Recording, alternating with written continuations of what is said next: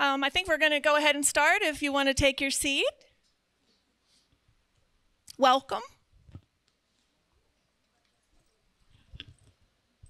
So, good evening. I didn't think I would need a microphone. I still have a teacher voice, but there are a lot of people in the back that we want to make sure can hear, so we will be using a mic.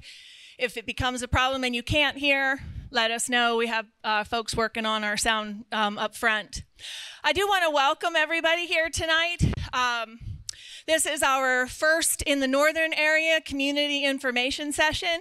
We do have two of our main presenters tonight, but several people from central office, what I call my cabinet, are also in the back.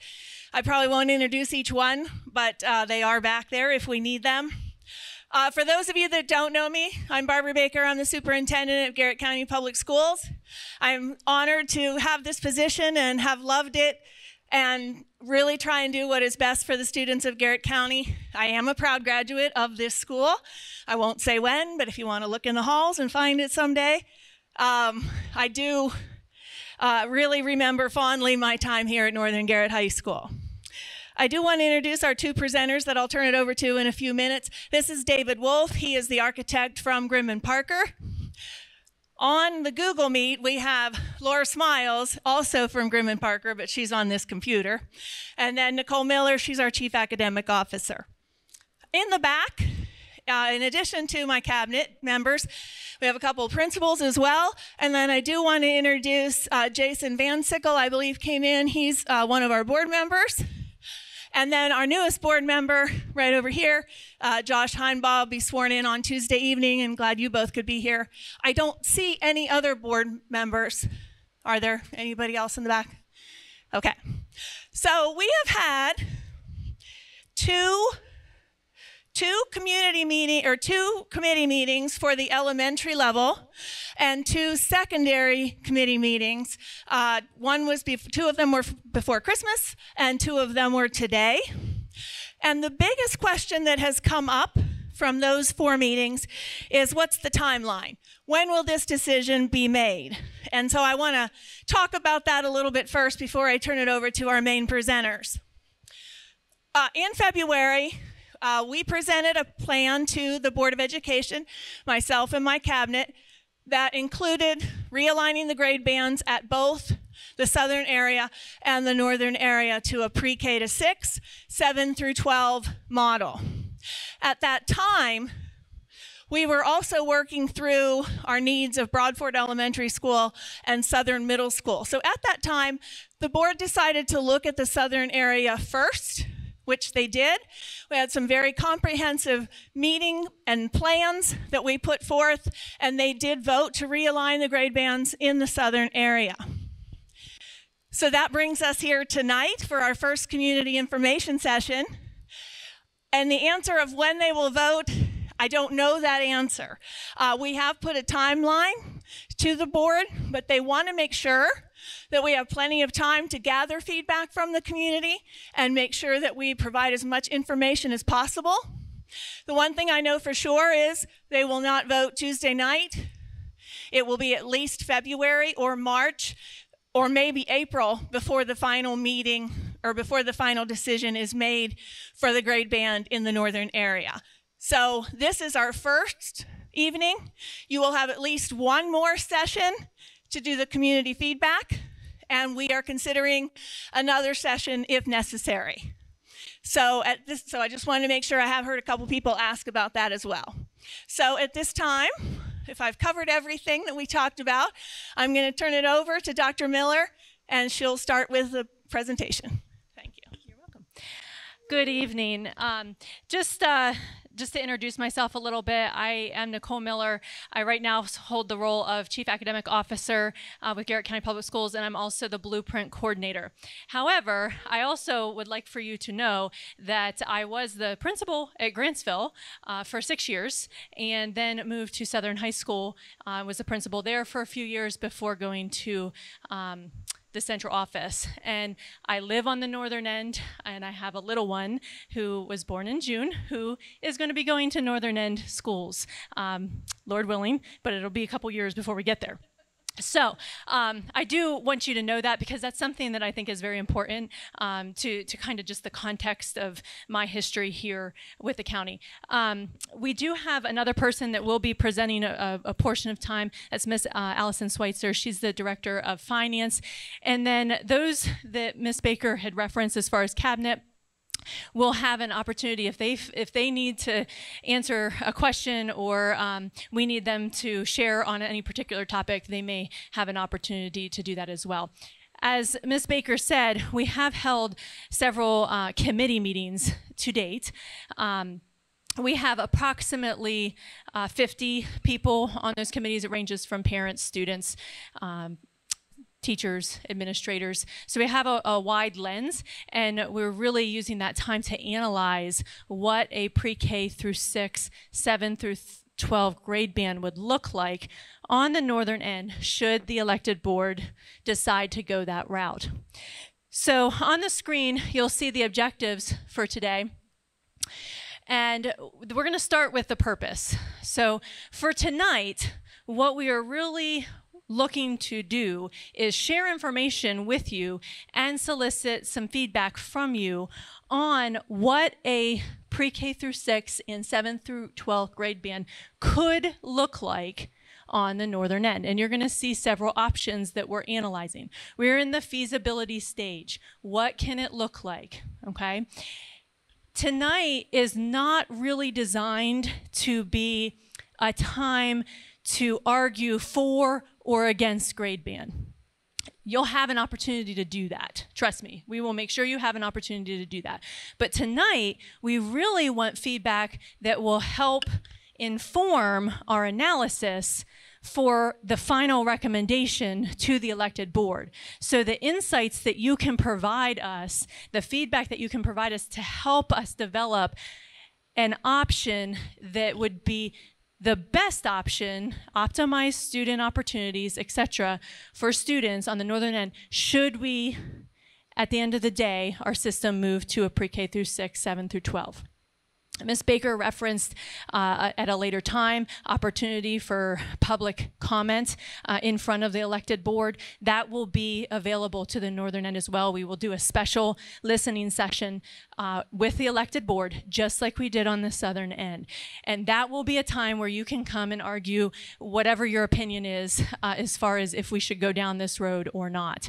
But tonight we really would like to solicit ideas and thoughts on what you're going to see tonight so that we can optimize that planning and make sure that we've considered all the things that we need to consider in designing this plan. So that's why we're here as far as tonight and the charge that is in front of us. How do I go forward? Here's my clicker. Oh, and I also want to just review real quick. You see here that we're going to talk about 3 options tonight. Okay, option A, B, and C. They all offer different challenges and different opportunities. Some of them have more opportunities and less challenges. Some of them have more challenges and less opportunities. So we're looking at all 3 of them. We're going to share an analysis of option A and B.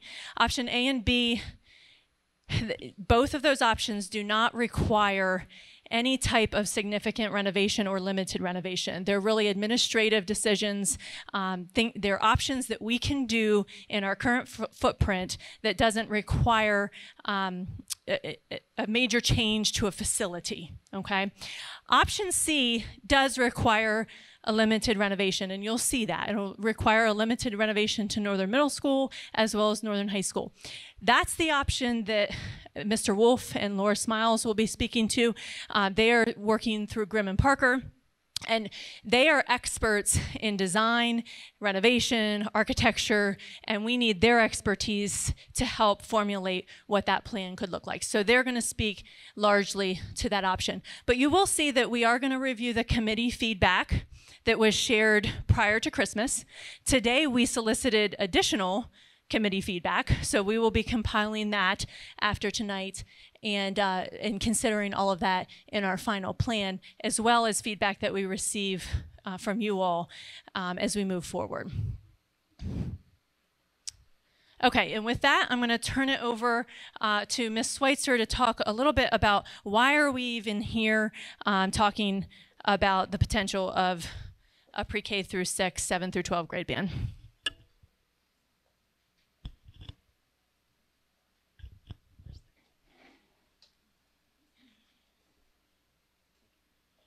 Good evening. Can you hear me? I am not a teacher. I never was. So I don't do this a lot. So I'm Allison Schweitzer. I'm the Director of Finance with Garrett County Public Schools. I am a native of Garrett County. I'm a graduate of Southern High School, and I have 3 children in the system. So the reason that we are here this evening, it's kind of a long time coming, but we as the management team for Mrs. Baker have been looking at this as the perfect storm. So there are several external factors that are occurring, right, and they're all converging right now. And something has to be done. So those factors are legislation that's called the Blueprint for Maryland's Future. It is now law, and we are required to implement it. There are sweeping changes to the way that we do business that are required from this legislation. We have also experienced declining enrollment as far back as the Maryland Department of Planning has data for us. We average 1.7% per year decline. And unfortunately for us, they don't leave in nice, neat little pieces.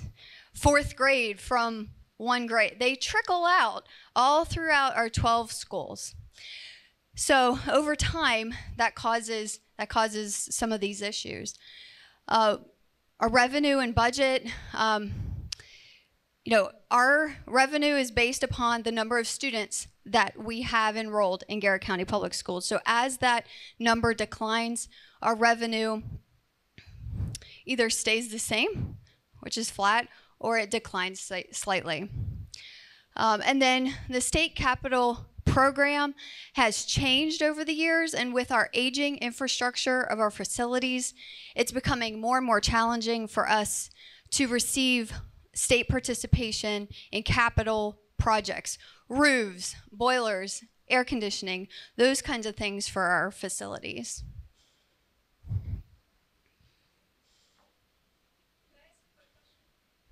Sure.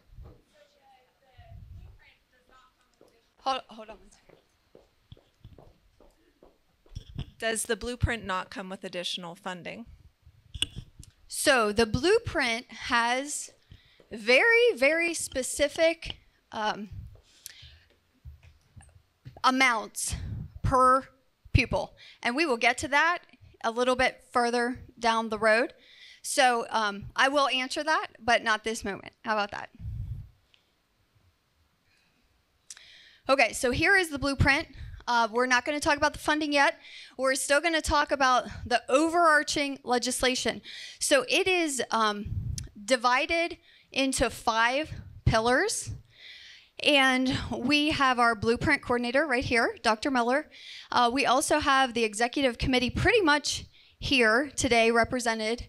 But the big thing is that within each of those pillars, early childhood education, high quality and diverse teachers and leaders, college and career readiness, more resources for students, and governance and accountability, it is requiring all school systems in the state of Maryland to change the way they do business.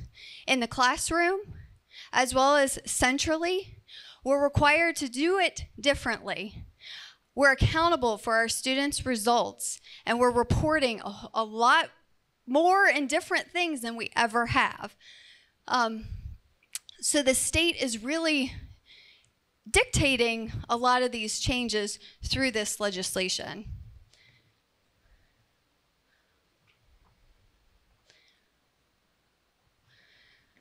So the state capital grant program has changed the last, 5 years, but the biggest piece of change was a piece of legislation called the Built to Learn Act.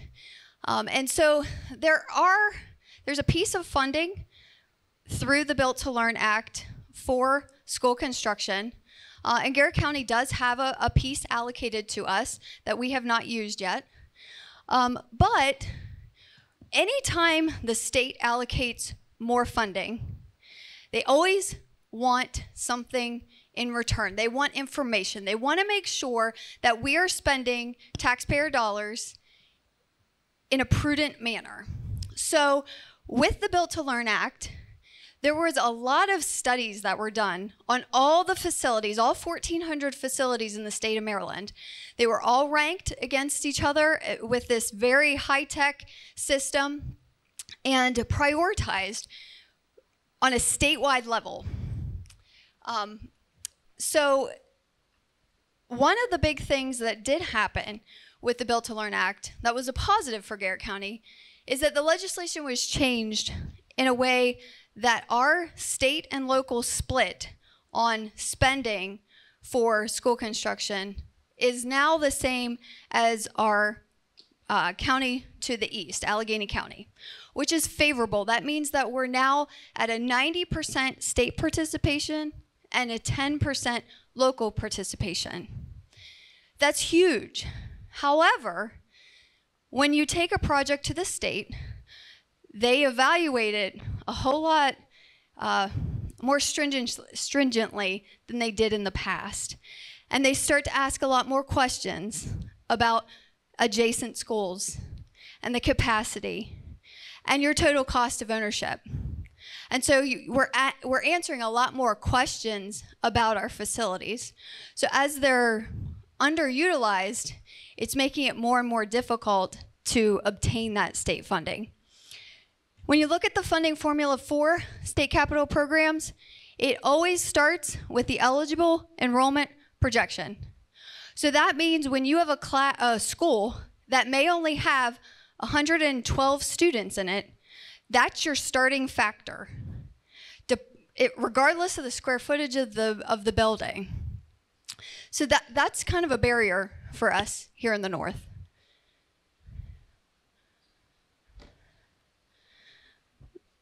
The third factor is the student enrollment, and you can see here we've provided a 10-year history of our decline. But over that period of time, does not include pre-K. I just want to make sure that everyone's aware of that. And one of the reasons is because we don't receive funding the same for pre-K as we do for kindergarten through 12th grade. So that's one of the reasons why you don't see pre-K. But unfortunately, we have declined, and all indications are that we will continue to decline. Each spring, we are required by law to sync up with the Maryland Department of Planning and kind of agree on a projection of what our enrollment will look like. The Maryland Department of Planning works with our county's planner first, and so they gather all the information on what's happening with economic development, what's happening with births, the birth rate, everything with the census, and then we work on a projection together. So unfortunately, it does look as if the Garrett County will continue in this about 1.5 to 1.7% decrease annually.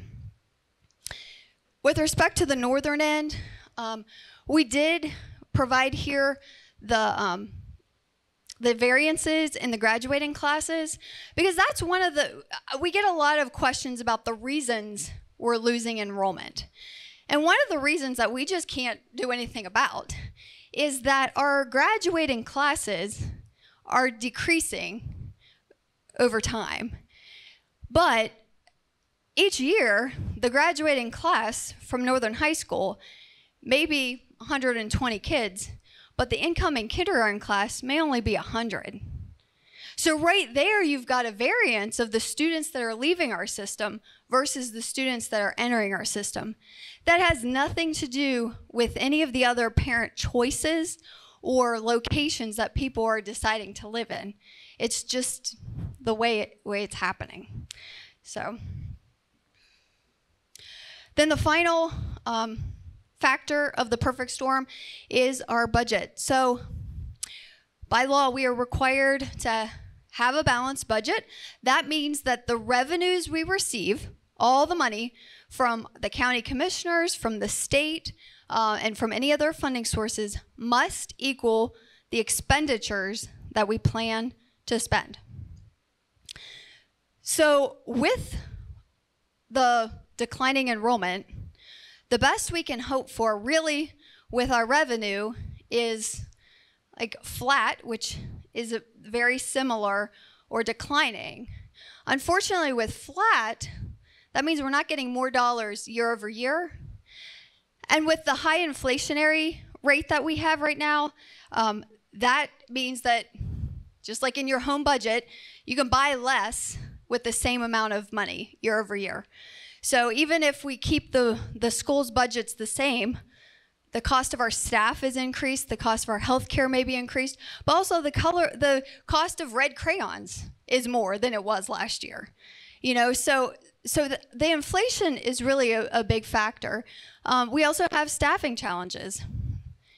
Not everybody wants to live in a rural community. And so it's difficult to find quality candidates to fill our staffing positions. We also have a funding cliff with the COVID relief fund that we've received. I'm sure you've heard a lot about the recovery money that Garrett County has received. Garrett County, as a county, has received money. The health department has received money, and also Garrett County Public Schools. We've been able to do a lot of really great things with that money, with that funding, but unfortunately it will be ending. And we are going to need to make the difficult decisions whether or not some of those programs continue or whether they don't. And if they continue, then we have to make those difficult decisions. What do you cut so that you can do that? Because just like your home budget, we're not getting more money just because we want more money. You know, it's kind of like making a decision to own 3 cars because it's convenient. Well, now the funding has run out, so we can really only afford 2 cars. That's kind of, I guess, one way to talk about it. And then the Blueprint for Maryland's Future implementation requirements. One of the big things with that in Pillar 2 for teacher leaders is that we are required to increase our salaries pretty substantially for Garrett County. By 2027, we are required to have a starting salary of $60,000 for teachers. And that's not going to be an isolated increase to our salary cost, because you know, it's not fair for teachers to make more money, but the instructional assistants to stay the same as they are now. You know, so all boats need to rise.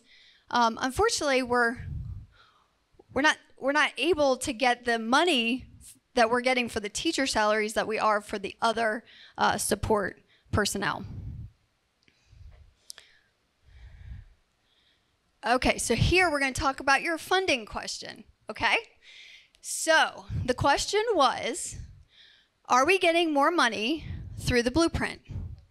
We are getting more money per pupil, okay? And the per pupil amounts are hard-coded in law. They go out 10 years.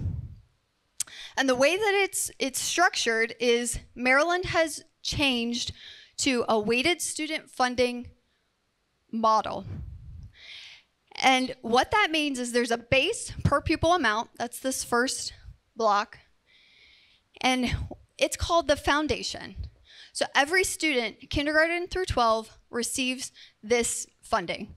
It's a little over $8,000. Then you add, based upon the demographics of the student, there's an additional funding piece for that student. So if the student has an IEP and is a special education student, there is a weighted factor that's added to that. Then there are also program amounts that, and Garrett County only qualifies for one of the program amounts.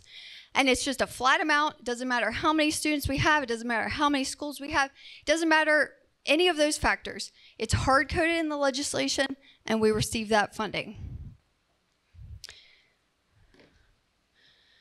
So this is a deep dive into weighted student funding, because it's kind of a hard concept to think about if you're not a math person like I am. So one way to think about it is student D is your regular run-of-the-mill kid. I have 3 of them, 3 student Ds, and we receive $8,310 for my student D. That is combined state and local funding. That foundation amount, that base amount, is supposed to cover the school building and its operational costs, the classroom teacher, the principal, the guidance counselor, all the custodians. Am I thinking of any? Instructional assistants, support staff, the nurse. It's supposed to cover the nurse too. So that's what you get for a student D. Now, depending on the subgroup or the demographics of each student, we receive different weights or different amounts of money for those students. So student A has an IEP. He is a special ed student.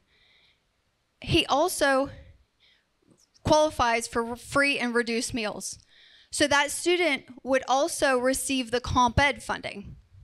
So that student has 3 different funding sources and comes to a total of $22,853 for that student.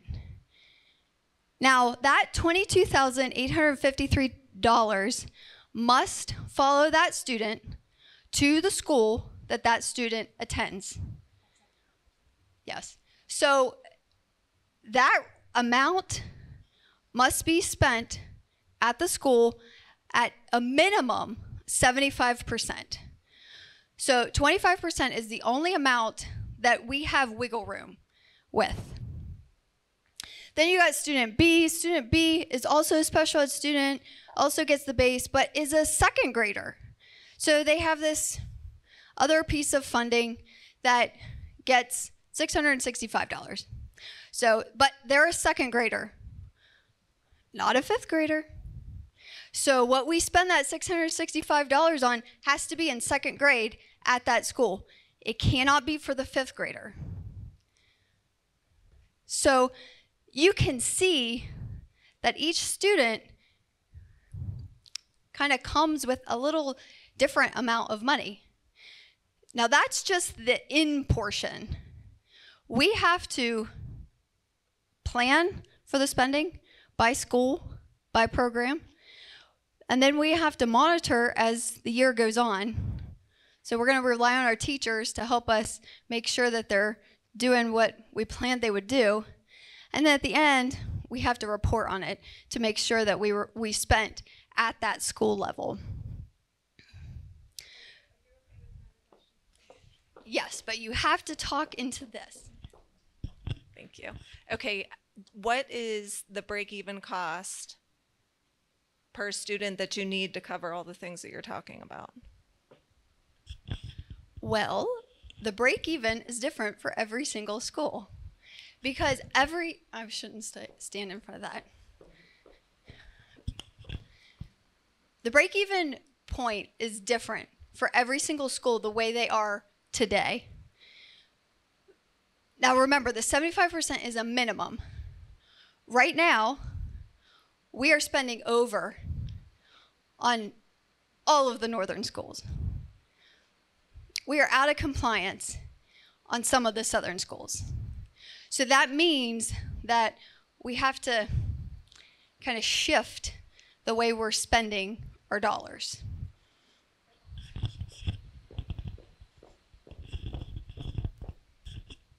First time caller, long time listener. I'm wondering now, what is the 10-year horizon you talked about at the beginning? So you said this is like for 10 years. So how do you, I understand the planning challenge for that, but what do you mean by 10 years? So the amounts that you see here. So it is hard to see. I don't know if we can turn that light off, but the foundation is $8,310 in FY22. And it goes up to like $8,963 in FY24. And so in legislation, it has it written what the dollar amount is for that base amount. Do you understand what I'm saying? But then the weights are a percentage of that base. So it may be like 75% this year, but then it jumps up to like 83% the following year. But then the kicker is that in certain years, it starts to go down. So then it's a lower percentage of the base. There are a lot of reasons why it might go down. So does that help? Can you see that a little bit better? Or is it too dark? Better? Not better? Okay. Okay. I don't know what's the next slide? Okay.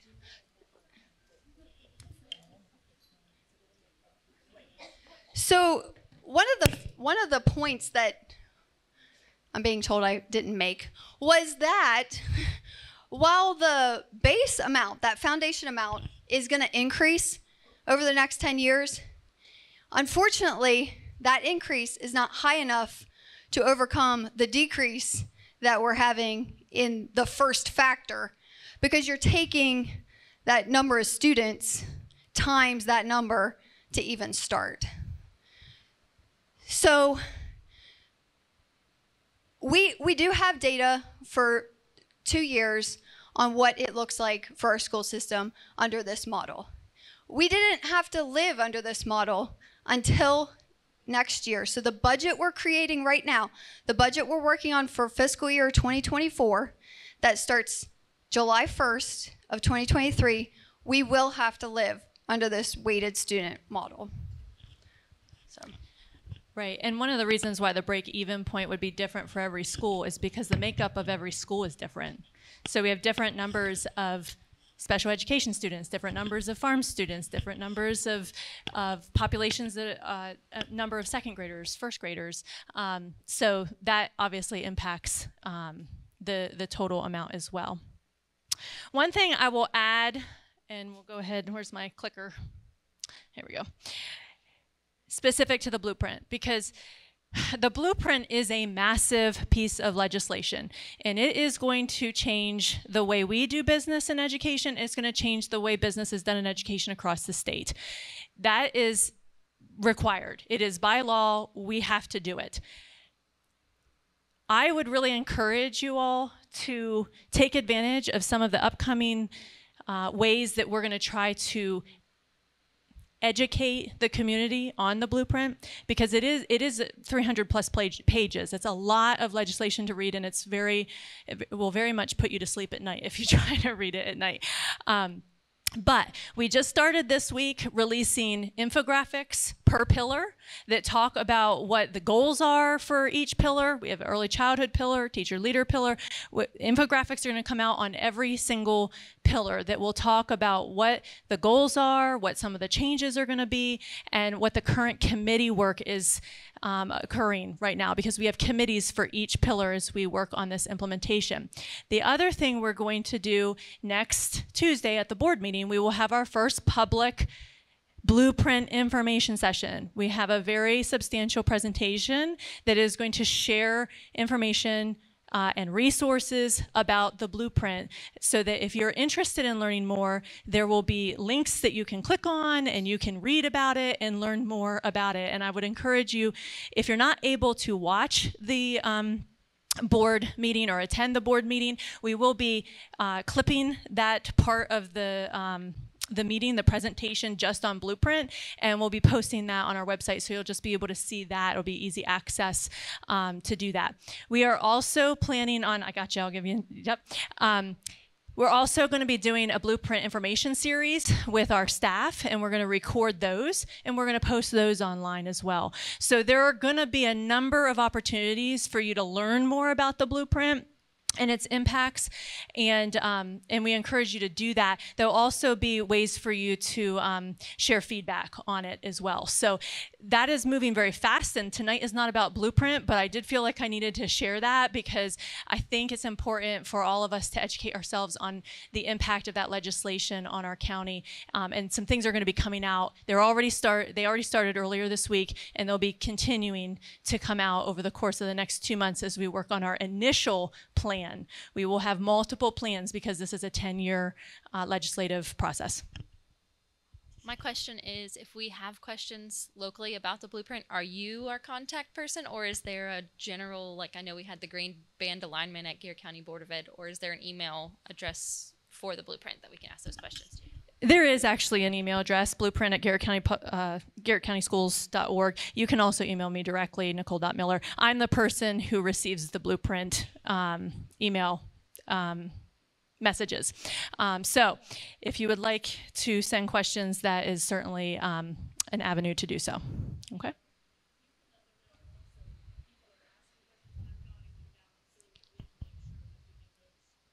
Okay. So Ms. Baker said she's jotting down questions as we go as well so that we can kind of keep a running record. So if there are questions, please share tonight as well. All right, so back to grade band alignment. We've been working on grade band alignment for over a year, investigating the benefits and challenges and opportunities throughout our system, but we also visited some systems that are actually implementing a pre-K through 6, 7 through 12 model to really educate ourselves and understand some of the pieces that we're going to have to navigate to smoothly transition our system in this direction should it be adopted by our elected board. So we've been looking at educational opportunities, legislative mandates with the Blueprint, our special education services, our mental health services, and just in general our non-instructional side of the house, so our support side of the house, which is like transportation, food, nutrition, and such. So as we've been working through that process, we have identified a number of additional opportunities that we would like to look at. These are possible educational opportunities under a pre-K through 6 model, 7 through 12. And let me preface this whole section with, if our system would decide to do nothing with our footprint, with our facilities, that's not doing nothing. That is making a conscious decision to keep what we have, and there will be consequences to that decision based on all of these external factors that are coming and converging all together. So doing nothing is not doing nothing. Our hope is to mitigate some of these factors that we're having to navigate to shift our school system into a system that we can add opportunities rather than decrease opportunities. We are very confident at this point, based on the data that we have, that keeping our current footprint is not very sustainable and will likely result in increased class sizes and cut programs. And our system has been through that before. It was 10 years ago and 15 years ago, but our system has been through that before.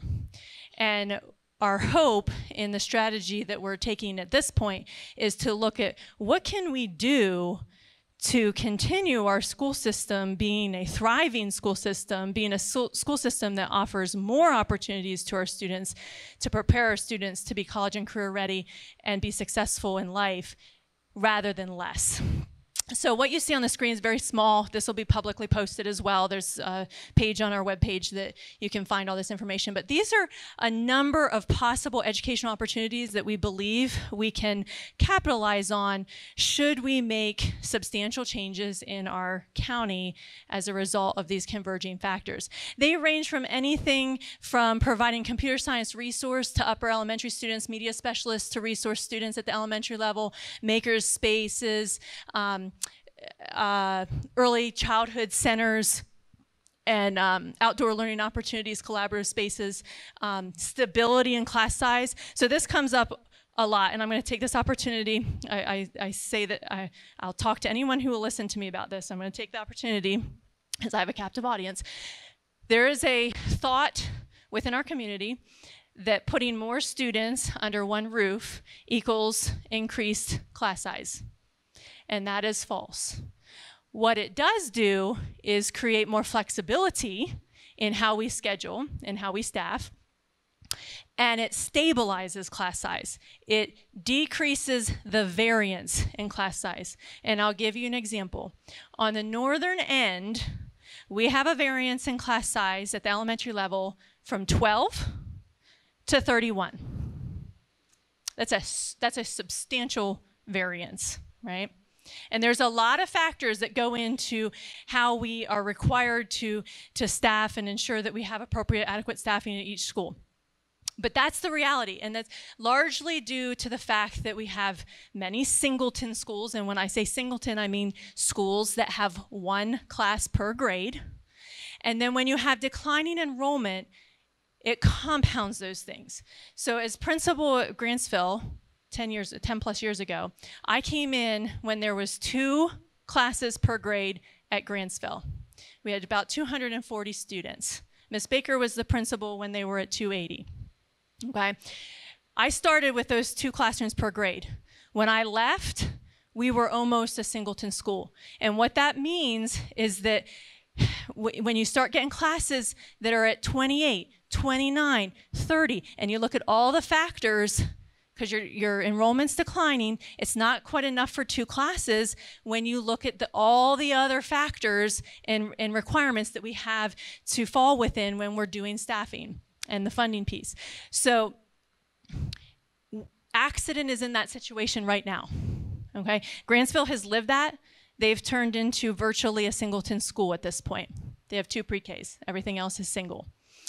Accident is starting the same path that Grantsville was in 10 years ago.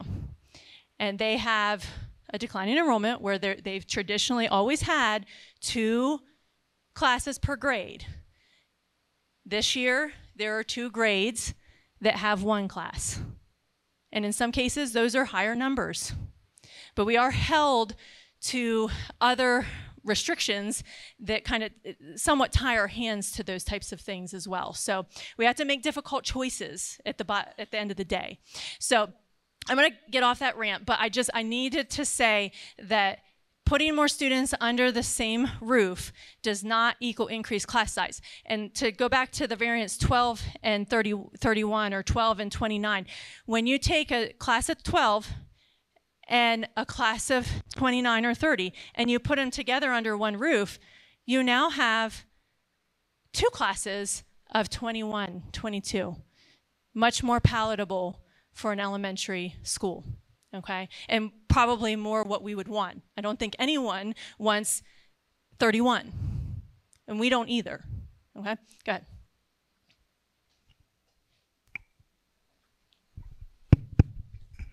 Testing. Living it at Accident as a parent of a student in a 31 teacher class. Teacher's amazing. See her over there. What are the projections for class sizes in this scenario of grade band across the board? Can you give us an idea? You said that right now in the different schools they're between 12 and 31. Is there a general number that we can expect? Sure. So by board policy, we do not have a class size policy. I'm just going to put that out there so that everybody is aware of that. There are different projections for each of these option A, B, and C. Option A and B, we're looking at more and more class sizes of 31. We also are projecting that at some point with an option A or B, that we would be looking at split classes where it might be kindergarten and a first grade, but then second and third are in one class, one class together, and fourth and fifth are in one class together. That's a real possibility when we look at the 10 years out with what enrollment looks like and what we can do with those dollars that we talked about with the weighted student funding, that would be allocated to that school based upon the demographics of those students.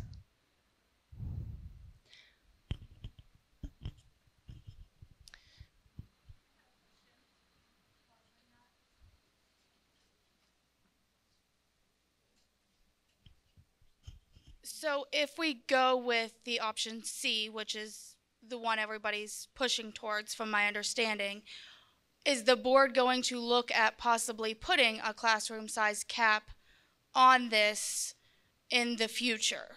Or are we still possibly looking at, if we have 24 at the end of one season going into the next and 4 families move and now it's a class of 30, leaving it like that for the whole year?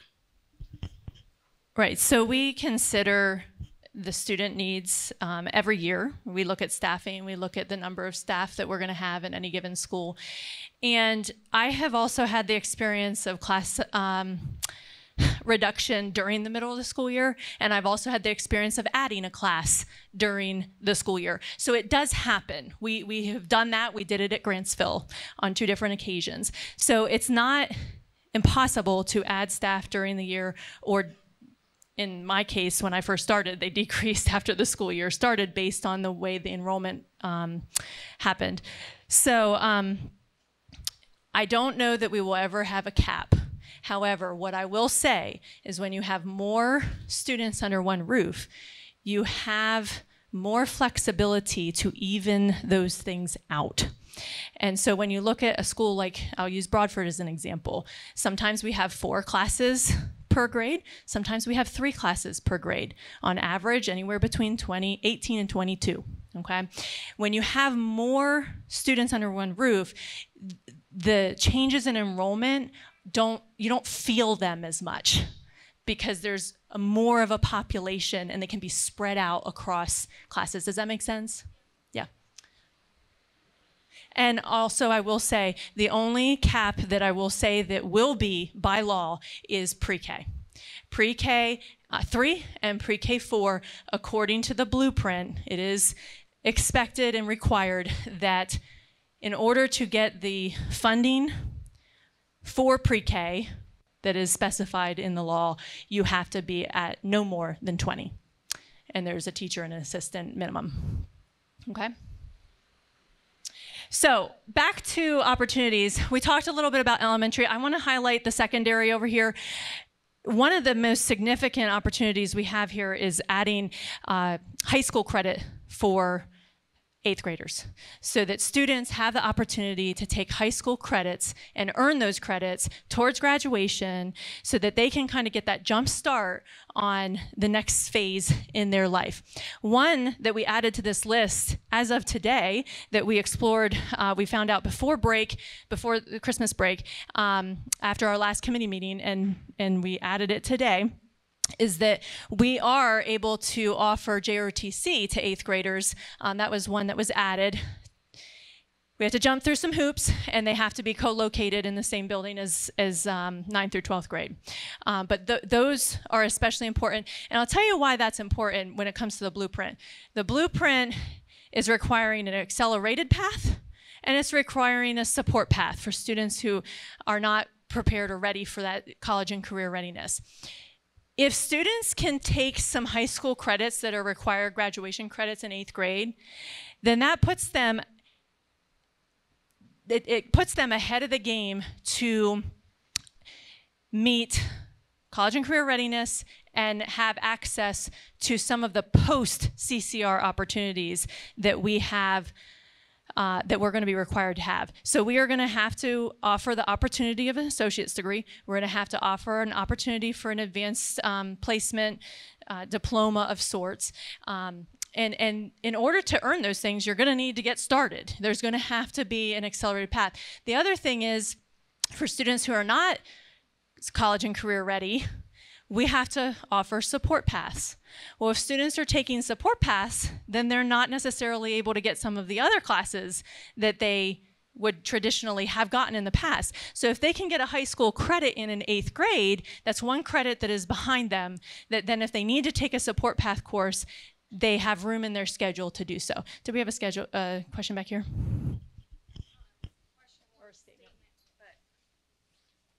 When do we stop pushing our kids so fast?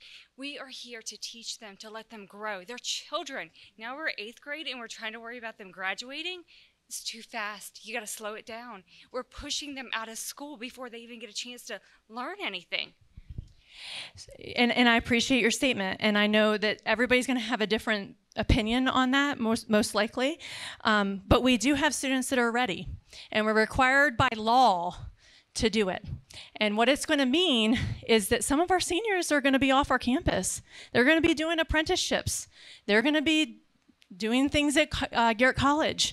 And that is something that is a reality in the next 10 years. That's across the state. And we certainly, well, first of all, we can't by law hold them back. But secondly, I can't, and I don't think Ms. Baker would be okay with not allowing that opportunity for our students to keep up with the rest of the state and what the rest of the state is doing and what's being afforded to those students across the state. So I do appreciate the perspective, but we do have to look at this when it comes to the blueprint. Okay.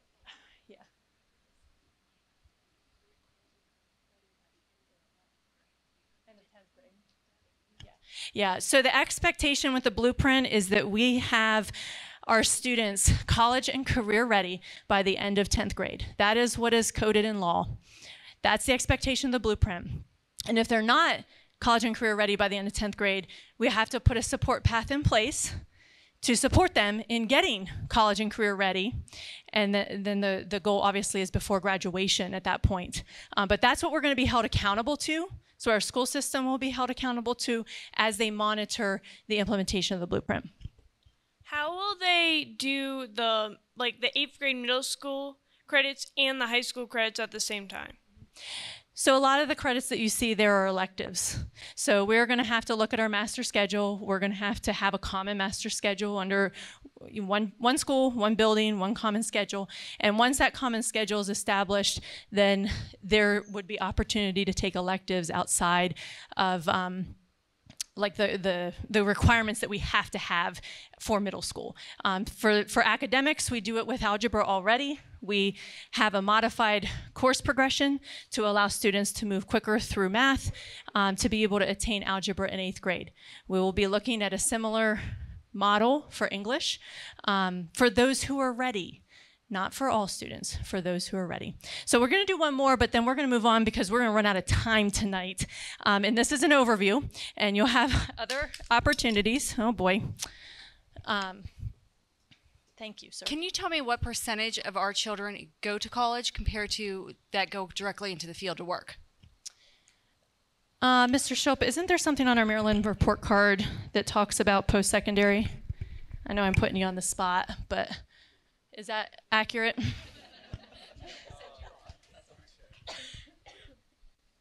Yeah, I'm not going to directly quote numbers right now, but the Maryland State Report Card has typically 5-year trend data related to what they are calling post-CCR pathways, or students that have left us, and then they track what they actually do.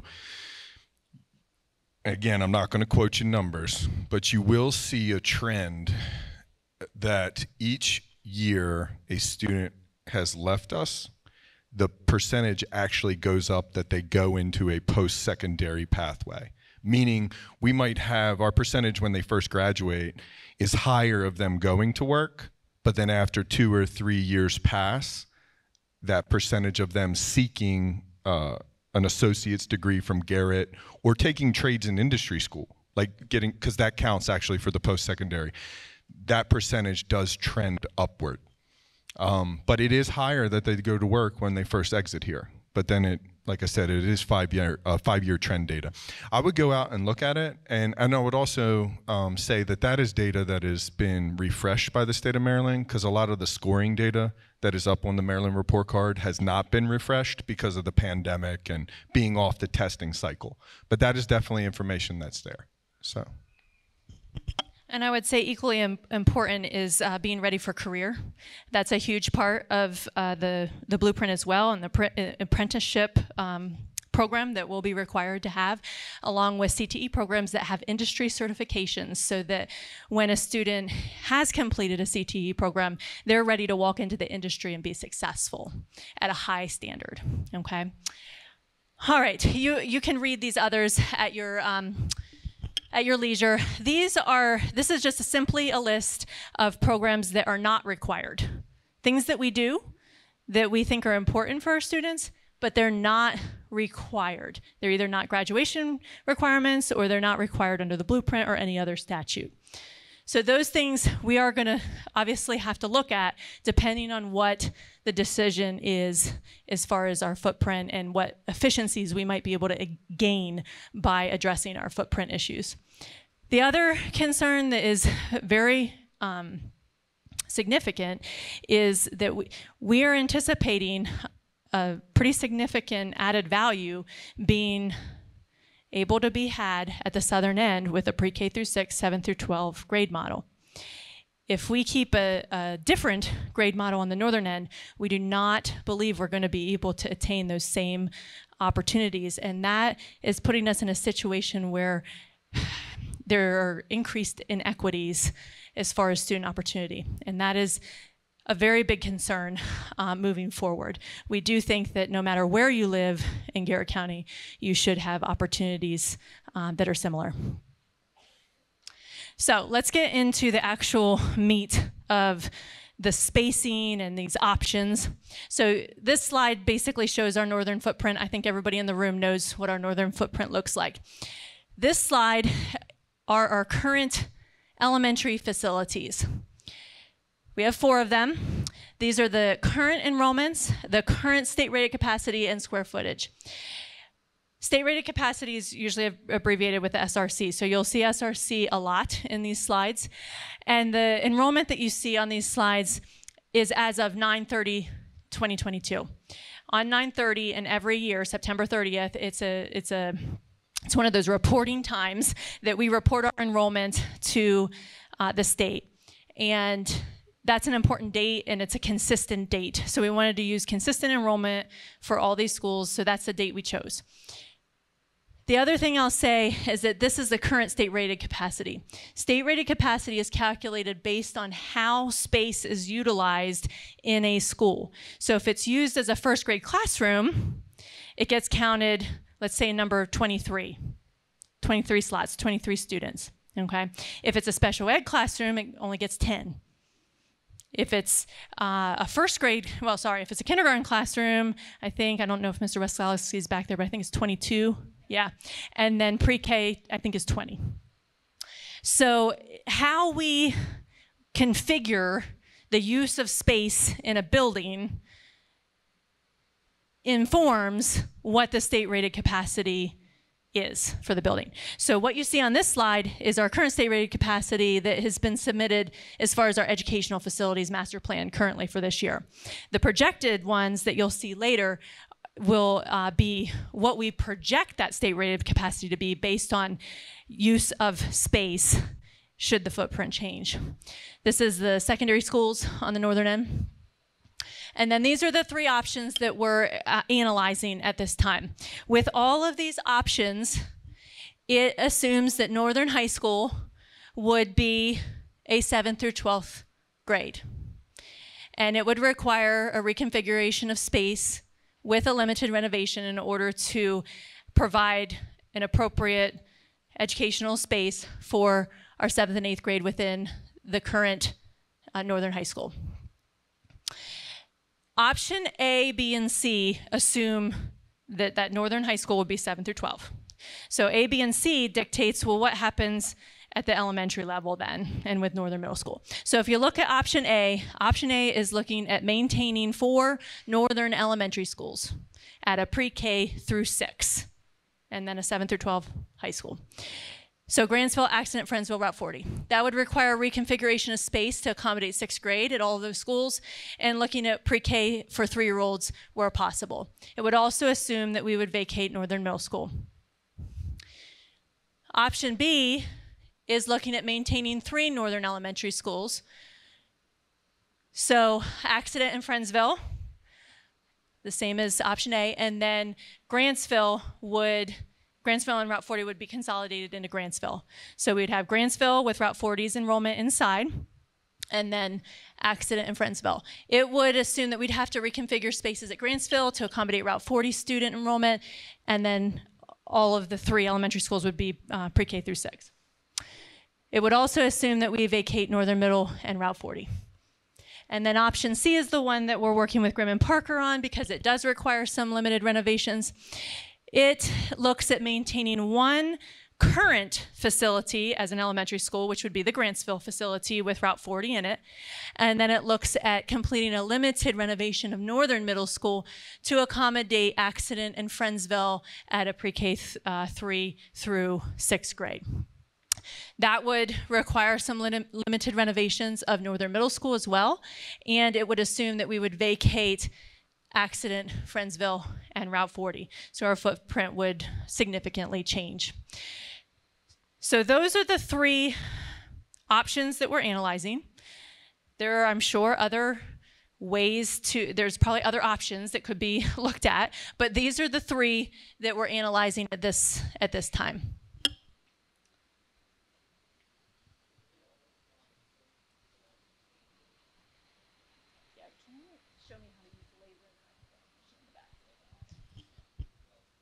I can't hear anything I hear someone talking, but I can't hear who's talking. Okay.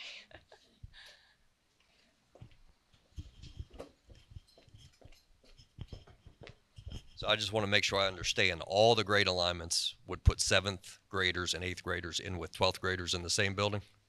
And you think that's a recipe for success? So first, I would go back to the blueprint is going to change how we do business in our schools. And seniors are going to be doing different things than they're doing now. A lot of them, not all of them. And when we talk to other schools that are 7 through 12, the very first thing, we took a team to 2 different schools. The very first thing the principals, both principals, said to our team is that we know what the concerns are going to be. The very first concern from the community is going to be concern with 7th and 8th graders mixing with 12th graders. It was their community concern as well. And what they indicated to us is that it's not an issue. It doesn't happen. It's a benefit, not a hindrance. And okay. Okay.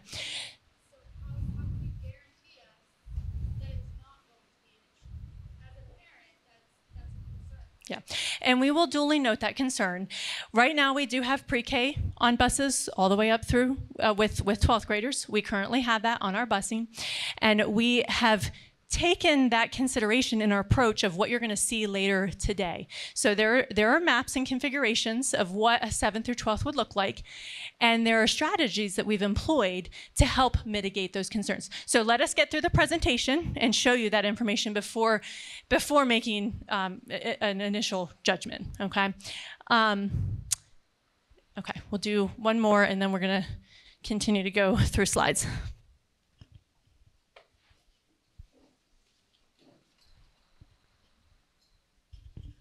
Did you only look at schools that were successful with 7 through 12, or did you look at other schools that were 7 through 12 that weren't as successful to see what challenges they saw that you could possibly have considered in this? Because if you only looked at successful ones, I don't think you're getting a full picture. So there was a school in West Virginia, Petersburg, and then a school in Pennsylvania, Rockville. You know, the 7th through 12th grade model is not an unusual model in Pennsylvania and in rural settings. It's not so much about where you put students, and I know that's maybe you may disagree with that, but it really is not as much about where you put students. It's what you do with students where they're at. There are positive 7th through 12th grades that are very successful. There are 7th through 12th grades that are not as successful performance-wise. The same thing's true for pre-K through 5, 6 through 8, and 9 through 12. There are schools across the state that are 9 through 12 that are not successful. There are 6 through 8 that are not successful, and pre-K through 5. It doesn't matter what grade band you look at. You can find examples of what is successful and what is not. There's going to be examples on both sides. But that's why I say it's about what we do, where we put kids. So we're going to go ahead and continue through. How do I do the laser? Push the red button. Okay, thank you. Okay, so we're on option A. We're looking at 4 elementary schools, pre-K through 6 in option A, and then a 7 through 12. So this is one configuration of classrooms for Accident Elementary. You'll notice that it says projected SRC. Some of the SRCs changed based on how we used the space, and the projected enrollment as well. That's a high projection. That's considering the 930 count, and then looking at the current 4th grade and adding that to it. More than likely, that's a high projection based on the trends. But what I will say, this is one way of doing this. So Mr. Weslowski, myself, and Ms. Ashby walked the elementary schools right after break to look at how we're currently using these spaces, and talked with the principals about where would we put a 6th grade if we needed to put a 6th grade at your school. These are the 2 spaces that we identified as flexible space. That doesn't mean that if we go with that model, that that's where the 6th grade will be. The principal always has the opportunity to readjust classroom assignments based on the needs of the school, based on the number of students and factors that are current and relevant to that population. But you can see that we do have the ability to fit a 6th grade should we need to, and really that's showing the 2 6th grades. There are situations that it would be just 1 6th grade based on the class.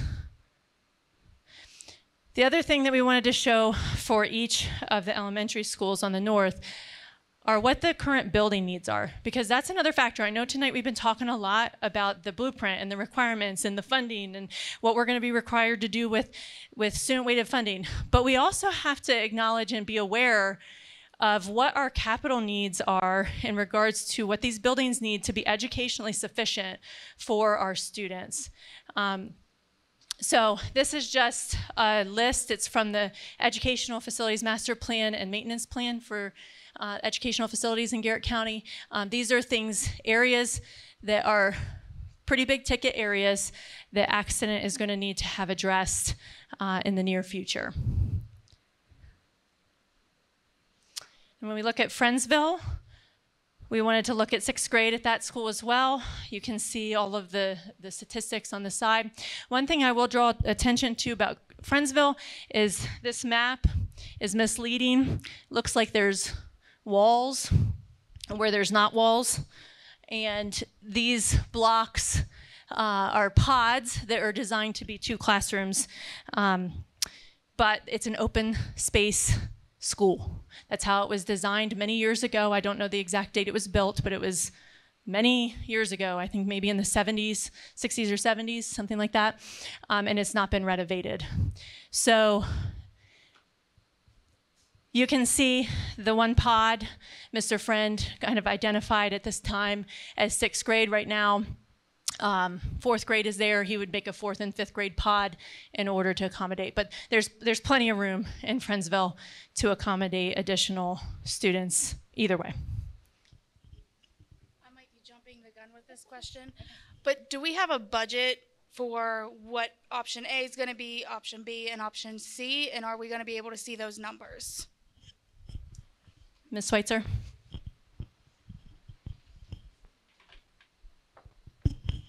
So right now we are in the feasibility stage of this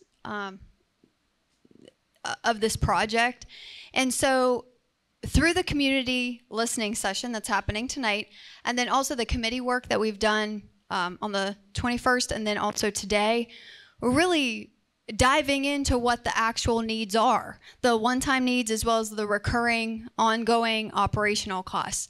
So we have high-level idea, But with the information we gather during this work, we will have those costs when we present to the board for their vote.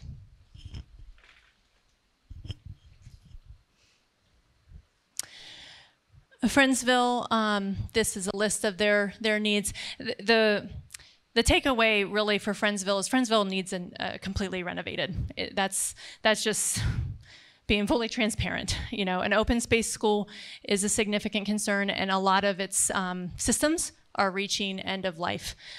So that's where we're at with Friendsville.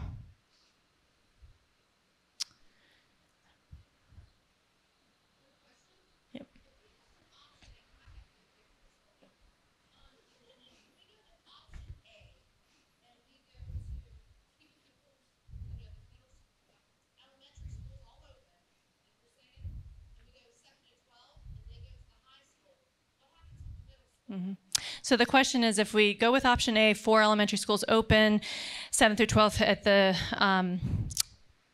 high school, what happens to Northern Middle School? Well, we'd have to vacate it. It would be closed essentially, and it would go back to the county. When we close a school, it goes back to the county. So the commissioners would make a decision from there.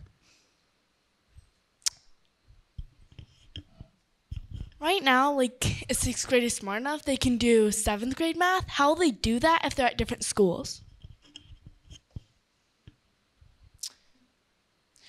Well, we would come up with a plan to address that. We've done very creative things in the past. We've had a student taking geometry at the middle school level. The geometry was only offered at the high school. So if that would become the case, we would determine a plan to address it. It could look different based on the individual needs of the student. It's a good question. Grantsville. So this is a map of most of Grantsville.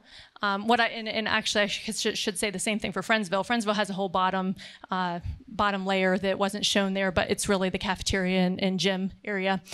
For Grantsville, they have a Head Start wing up at the top that is included onto their building. But this is mainly the Grantsville footprint for the school. And you can see there's plenty of space.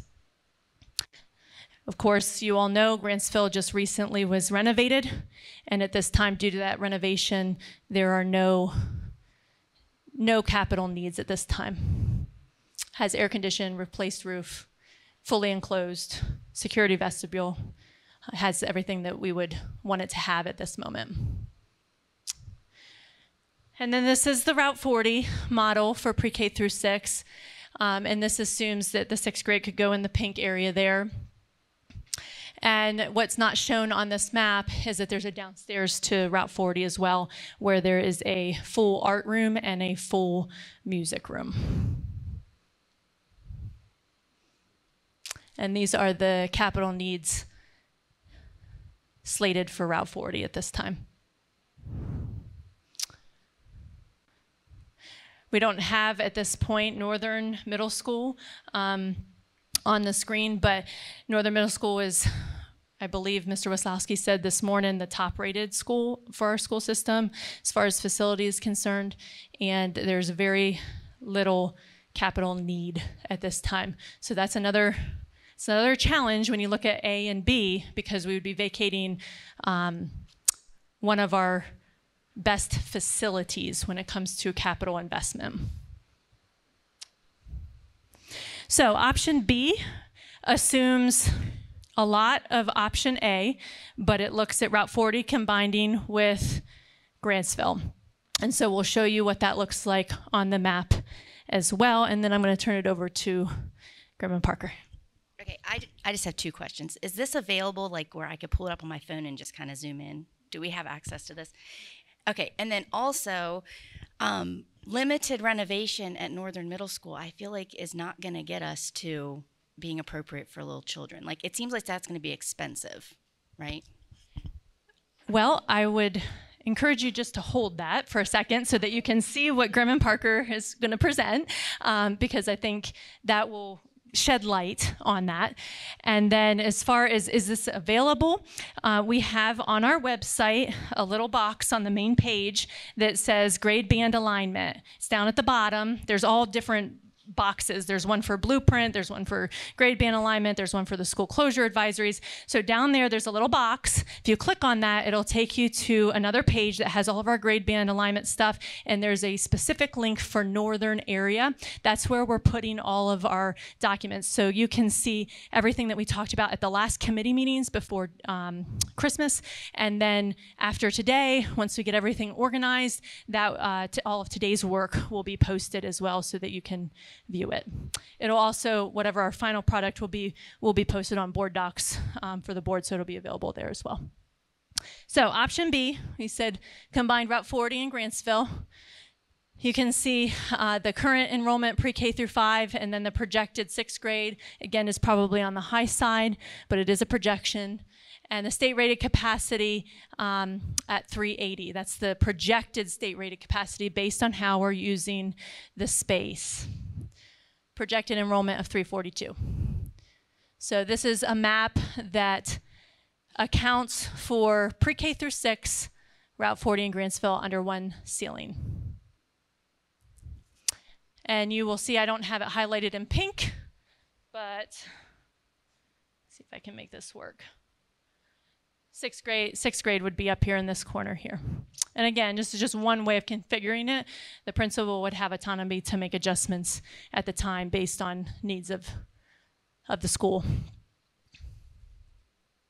Okay, so with that, it's my pleasure to reintroduce Mr. Wolf. He's going to speak to option C. Thank you, Dr. Miller. So I am notoriously bad at microphones. If I'm not doing this right, just throw something at me. My name is David Wolf. I work with Grimm & Parker Architects. I'm the project manager for this project. 16 years of experience with Grimm & Parker, 16 plus, rather. And I also have my colleague Laura Smiles on, she's going to be on virtually, so she's going to do a portion of the presentation. So at Grimm & Parker, we're very happy to be a very focused educational design firm. So we stick mainly with educational design. In fact, we were ranked 3rd nationally in K-12 design not too long ago. We have a 50-year history in Maryland. We have plenty of work across Maryland, Virginia, the whole tri-state area. Feel free to look it up if you feel the need to. 95 plus employees, so we have a huge support staff, and this is all just a bunch of background about us. So in our past experience, in our portfolio, so to speak, we have 90 plus elementary schools. So we know what we're doing at the elementary level. 20 plus ed specs and programs, and what that basically means is ed spec is a document that you compile that drives what the program and what spaces would be within a facility. 50 plus high schools, so a very large amount of educational experience. I also kind of want to just reiterate what the scope of our work is going to be here at this juncture. So as Dr. Miller said, we are going to be looking at option C. So really what they've done is said, hey, here's an idea where we make the middle school a PK through 6 facility and the high school a 7 through 12 facility. How can you guys make that work and function appropriately? So that's really what we're looking at. And at this juncture, we're still looking at a very flexible, kind of malleable solution to that situation that can still change. In fact, it changed this morning, and I made changes in the PowerPoint before you guys got here. So things are moving around, and we're getting all kinds of great feedback, and we're really happy to be part of this process. With that, I'm going to introduce Laura and try to figure out how to get her on the screen. I think you might just be able to turn me around. I don't think so.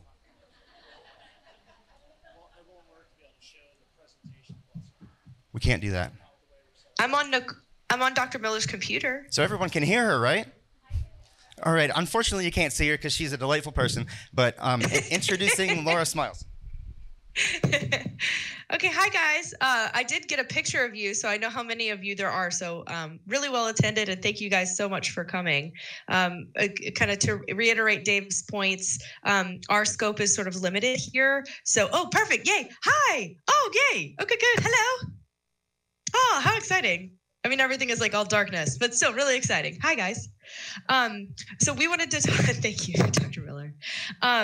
We wanted to talk a little bit, kind of taking a step back before we're getting into all the schemes and what is our general approach to K-12 design. Like Dave said, we do a ton of K-12 work, certainly in the DMV, but my kind of specialty in particular is working across all of Maryland, all different counties, and they're sitting in dark cafeteria rooms the same exact way you are, kind of trying to unravel what to do about Blueprint and how to use your facilities most effectively. So you're in really good hands kind of with your leadership team here. Just want to give a huge shout out to them. They're doing a great job. So general K-12 design considerations, got to start at the beginning. The schools on the left here, that's how they used to look. It's a lot of kind of teacher at the front, kind of talking to the kids in the back, and they're really just about absorbing information. Now it looks really different. It's a shift from teaching and more about learning. How are those kids employing that knowledge? How are they kind of demonstrating knowledge, getting their hands dirty, really getting into it? And the spaces that support that just look different than the classrooms that we designed, even 20 years ago, much less our facilities that were designed in the 70s that don't even have walls. So everybody is sort of struggling with this as well. Go ahead to the next slide.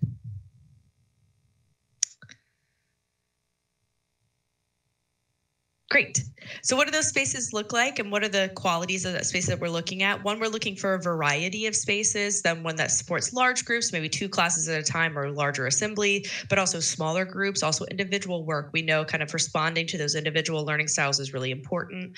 Also collaboration. We know that group work is really important, and the spaces and the furniture and the equipment that sponsor that just are different than those like individual kind of desks that used to be able to, only be able to hold one book and one pencil.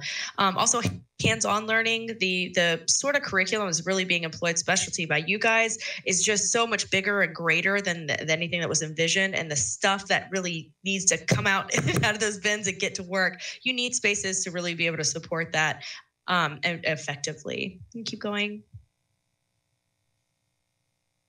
That from a go ahead. I feel like.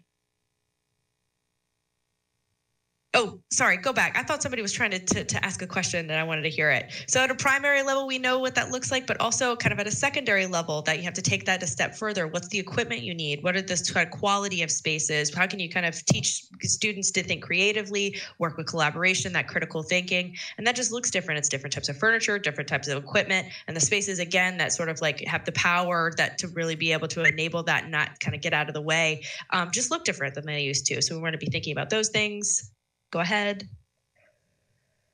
Outdoor learning, gosh, especially after COVID, when everybody was trying to use outdoor learning, I was just trying to be able to gather their classes somewhere that was safe. We did a lot of outdoor learning. But one kind of good tenet of that is we're not just sort of like sitting outside on the concrete. Now we're trying to use those spaces a little more effectively to actually do project work, actually do learning and do curriculum. And we're learning a lot about how to effectively do that and how we can plan for outdoor learning spaces and do that well. Keep going. At a secondary level, there's even kind of even further than that. It's, sort of like art, being able to do art outside, being able to really connect that indoor and outdoor, and really, really get a more professional grade environment to be practicing those skills. Go ahead. Education. I mean, we'd be remiss to talk about that as a huge trend, having a huge renaissance across all of K-12, kind of across the world and country, obviously. But we know that this is something that you guys are doing particularly well, have a very successful series of CTE programs, and we want to make sure that we're folding in spatial qualities that enable that to even programs that don't even exist yet, but might be able to be spurred on by sort of the opportunities to have the space to do so. So we just want to make sure that we're thinking about kind of what your visions are. And keep going. And then also kind of stepping away from curriculum, talking about quality of space, just any learning environment, acoustics. You've been in open pod spaces, even, I don't know how well you guys can hear me now, but this is obviously not a learning space. We're in a cafeteria. Acoustics are so important for students to be able to listen and absorb that information. Indoor air quality, certainly after COVID, we know how tough that could be. And certainly in this flu season, this RSV, this strep, everything that's going around, all of that is tied to indoor air quality is incredibly crucial to keep our kids healthy, keep them in school. Access to daylight. I mean, that sounds like something that you would just say, but even data suggests that access to daylight and access to natural daylight can increase reading scores by up to 30%, up just retention and comprehension. That's a huge data point. That's really, really helpful to know and make sure that we make that a priority as we design these spaces. Go ahead.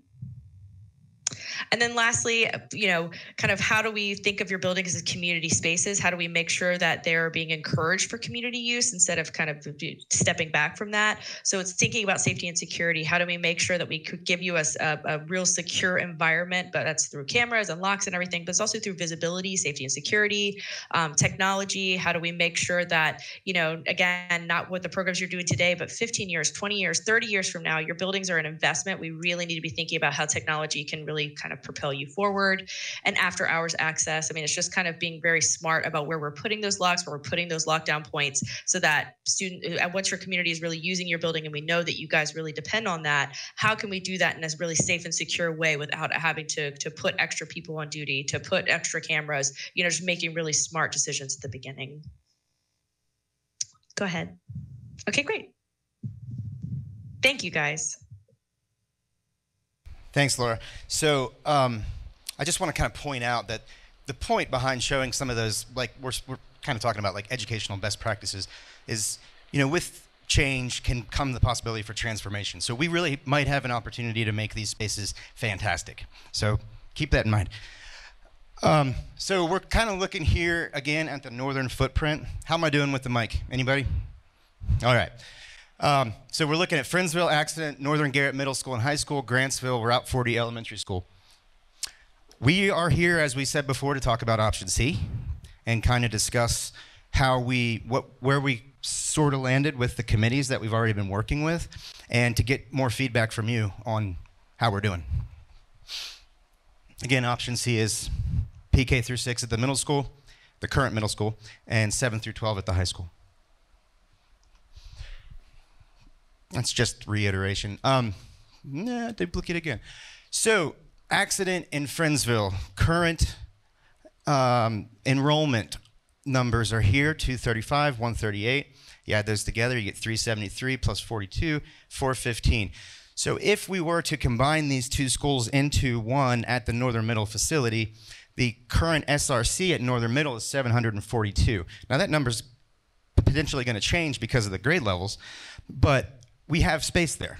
There's enough space to accommodate these students. In fact, there's roughly 65%, and you really do want to have some swing space and some flexibility in those spaces. So we're trying to achieve that. So when there is an ebb or a flow with the number of classrooms, we're able to flexibly accommodate that. So we walked the two schools, and we took dimensions, and we gathered all of the existing data that we could, and we developed a new floor plan to scale. It's accurate. We can go into our software and click on a room, and it'll tell us how much area is there, how many occupants it has, et cetera. It's, I guess, important to point out 84,000 in 8 square feet, 742 SRC. So just to orient you, this is the main entrance, this red arrow. What is currently the community center is here on the left. Admin would be here on your right as you walk in. Dining space is here. The gymnasium is here. The majority of the classroom spaces are over here. You all probably know the building. Okay, so part of our first meeting was gathering feedback and data from others in the community, teachers, students. The students' feedback was fantastic, parents, and kind of collecting that data and compiling it into what we can present to the school board so that all of your feedback has been heard. Some of the things, we separated it up into opportunities and challenges. So we can fully understand, what are the good things about doing this, and then fully understand where are the things we really need to keep thinking about. So going through a couple, equity county-wide, that just kind of points to northern and southern as one county and doing a consistent, having a consistent approach to education in that county. Proven concept serving as Grantsville swing space. So the current middle school was serving as a Grantsville swing space prior to Grantsville opening. Creating community, stronger, more consistent family connections. So there's more students, more people in the building, more ability to make those connections. Critical mass of community support. This was a quote. It's more about the school community than the building. So expanded curriculum opportunities. There could be an increase in STEM opportunities. So, you know, more exposure to those kinds of facilities and more exposure. Learning communities, grade pods. There's an opportunity for us to start organizing and departmentalization within a new approach to the layout of the school. Instructional support, teacher collaboration, maximizing support resources full-time on one campus. Thought that was fantastic. Flexibility in staffing, departmentalizing grade bands on teacher strengths. Added value in resource areas. The proximity to Hickory at this facility was something that people thought was, you know, really, really big bonus. Resource teachers could be there all day, every day, and not necessarily have to rotate between multiple schools. Various inclusion spaces could be considered for special education. All regional special ed programs in one facility. Playground equipment, site amenities, and animal hosting. Those are all kinds of things that we talked about as a committee. And we can get into the, you know, as we progress on the project, if it moves forward, we'll start to get into the weeds a little bit on things like outdoor learning areas, and we were really excited about things like that. I just had a meeting with Dr. Troutwine. Mr. Troutwine, Dr. Troutwine? Okay. And he was telling me all of his great ideas about outdoor learning and how we can make it educational but also fun. So lots of exciting things. All right, challenges. We've already heard this today. Increase in bus ride length for some students. So while we navigate this process, we need to develop a transportation plan and have that as part of our data that we would provide you all as well. So that would really play a big part of the decision by the school board. Extra staff and aides to support new extended routes. So the question there was, with the new extended routes, would we maybe need an extra staff member on a bus, for instance? Site circulation, existing northern middle drop-off, too short. So I've only been here twice during dismissal, but I can tell you that I could see where there would be a huge problem there. Because, first of all, we talked about adding a right-hand turn lane to get out of here, but having the bus loop and the parking and everything else kind of all congested into one area is a challenge. So we understand that's a challenge. Morning traffic congestion is problematic. I already said that. Limited outdoor space. So we do want to take advantage of maybe potentially looking at more opportunities for outdoor space. And you'll see one on the middle school slide when we get there. Maintaining plans for outdoor education. We want to keep what's currently existing as outdoor education and make sure that stuff doesn't go by the wayside. Meeting community recreation needs. So this, I guess, has to do with maybe losing spaces at the other facilities if that was potentially going to happen. So, yes. Sure. Are you good with microphones? So with that, not only are we losing the use of gyms in the other elementaries if this happens, you're talking about using the space that's there for outdoor education and playgrounds and such. And currently, youth sports use a lot of the grounds at both the high school and the middle school. So if that goes away, we're also losing our youth sports ground, and we'll then have to take that elsewhere in the county, which is another drawback, because now we're going off campus for those, where it was kind of centrally located for a lot of the families. So are you, because we're not suggesting removing any outdoor activities with these facilities. That was not really what that comment or challenge was about. But if if you're using the space for other area, like if you're building a playground where the football team practices, that area is not going to be there if you're putting things there now. Agreed.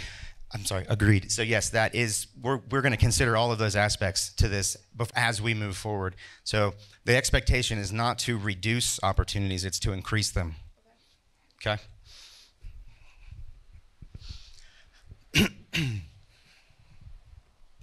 All right, where were we? So student experiences, and I think Dr. Miller already touched on this, the class sizes, would they increase? And she did mention that really they would just flatten out because we're adding more students and we have the ability to do that. The capacity of the cafeteria requires scheduling lunchtime too early. So if you consider, if it's a PK through 6 facility, the cafeteria at that school is actually much larger than the cafeterias in any of your other existing elementary schools, so they'll accommodate more students. So it's going to be something we need to make sure will work, but we're pretty certain it's 3 lunch periods will work just fine. PK through 6. Needs to be analyzed. That's the answer. Yeah. So I don't know what it looks like at Grantsville right now, but many of our elementary schools run 3 lunch shifts. So there should be no problem running 3 lunch shifts. The size cafeteria is plenty big enough, and Miss Ashby, Broadford runs 3 lunch shifts, correct? Yeah. Yes. Yeah, so I actually did, if y'all give me a minute here. Northern Middle's cafeteria is 4,185 square feet. And if you divide that by a factor, this is the way the fire marshal looks at this space, for instance, would be 7 square feet per person. That would end up being 598 students in that cafeteria. Accident would accommodate 214, Friendsville 200, Northern High would be 730. So that's just data driven off of square foot per student. Okay, so that the ratio is equivalent, but you can see that that school will fit more kids, almost twice as much.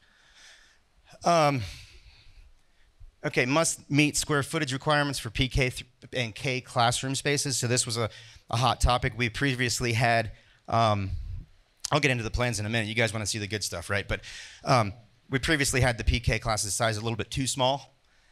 So we ended up increasing them, and that was the reaction to that comment. All right, moving along here, instructional support. We need to further exploration of things like admin support, nursing needs, custodial needs. All of those things need to be accounted for and addressed as we move through this process. So it's something that, as an all-inclusive solution, will be looked at. Further exploration of STARS and ALO support. So special education, of course, would need to be considered as well with the additional students in each school. All right, and then we also heard feedback from people that were things that we need to consider in the future. Not that all of them aren't, but basically, what will the student experience and culture look like for 6th graders? You know, what happens to their culture? How do we make that better? How do we support it? How do we make it stronger and not look at it as a negative? Will this new school configuration affect Title I funding? We honestly don't know yet. Sorry. We are in the process of analyzing that. It's a very complex calculation, and so we're working through that process and hope to know soon. And that is with MSD. We have to work directly with them on that. Right, so I think the approach here is like, we really need to make sure this works first and works for the community first before we get into all of those weeds. With increase in resource offerings, will resource teachers have adequate planning time? The answer will be yes. All right, so this was, hey, Laura. Sorry, just real quick, I want to put a plug in that a lot of those comments were given to us verbally when we had our, kind of breakout sessions and listed those together. But a lot of those really great comments also came from the online form. Something we knew is that not everybody was going to be able to be in the room, certainly on that timeline. So that form is still open. I really encourage everybody here to take some time and do that. Not everybody's even great in the room to be able to respond on their feet. And we got some really insightful comments, just taking a second and really being able to write those down, and they're going to make the design that much better. So we really appreciate that and encourage you guys to do that. Right. And at this time, that link has gone to the committee members directly. And so those are the individuals who have responded. The intent is, after tonight's meeting, to do a press release on this presentation and the information included in it, and a link to that same feedback form will be provided in that press. But we wanted to have this in-person information session before we did that. All right, I'm running out of time, I think, so I need to go fast. But meeting number 1, test fit. So this is where we landed at the first meeting, kind of before we even spoke with anyone. So we're talking with specific team members, but not necessarily a whole committee. So this is kind of where we went. Some of the feedback we got that directly affected the plan is shown up here on the right. Things like the science spaces. The 6th grade science doesn't necessarily need a full-blown science lab, like gas, water, they need water. Not necessarily what's at that facility currently. So there might be an opportunity for us to use those spaces differently.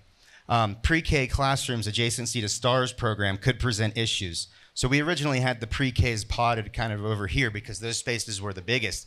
Not gonna work, right? So we decided to move those to another location, and I'll show you that in a minute.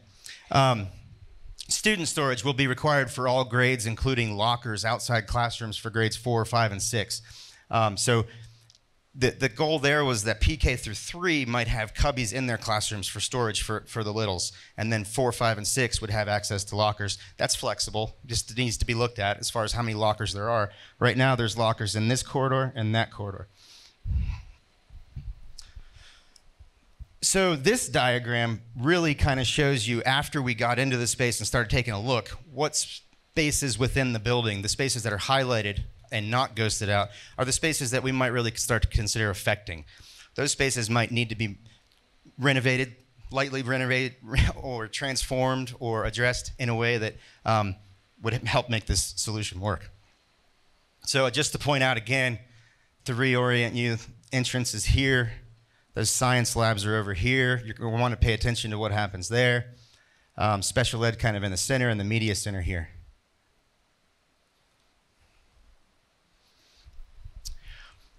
All right, so this is the plan we landed on. Did I make those modifications? I did. I missed one. I'll talk to it.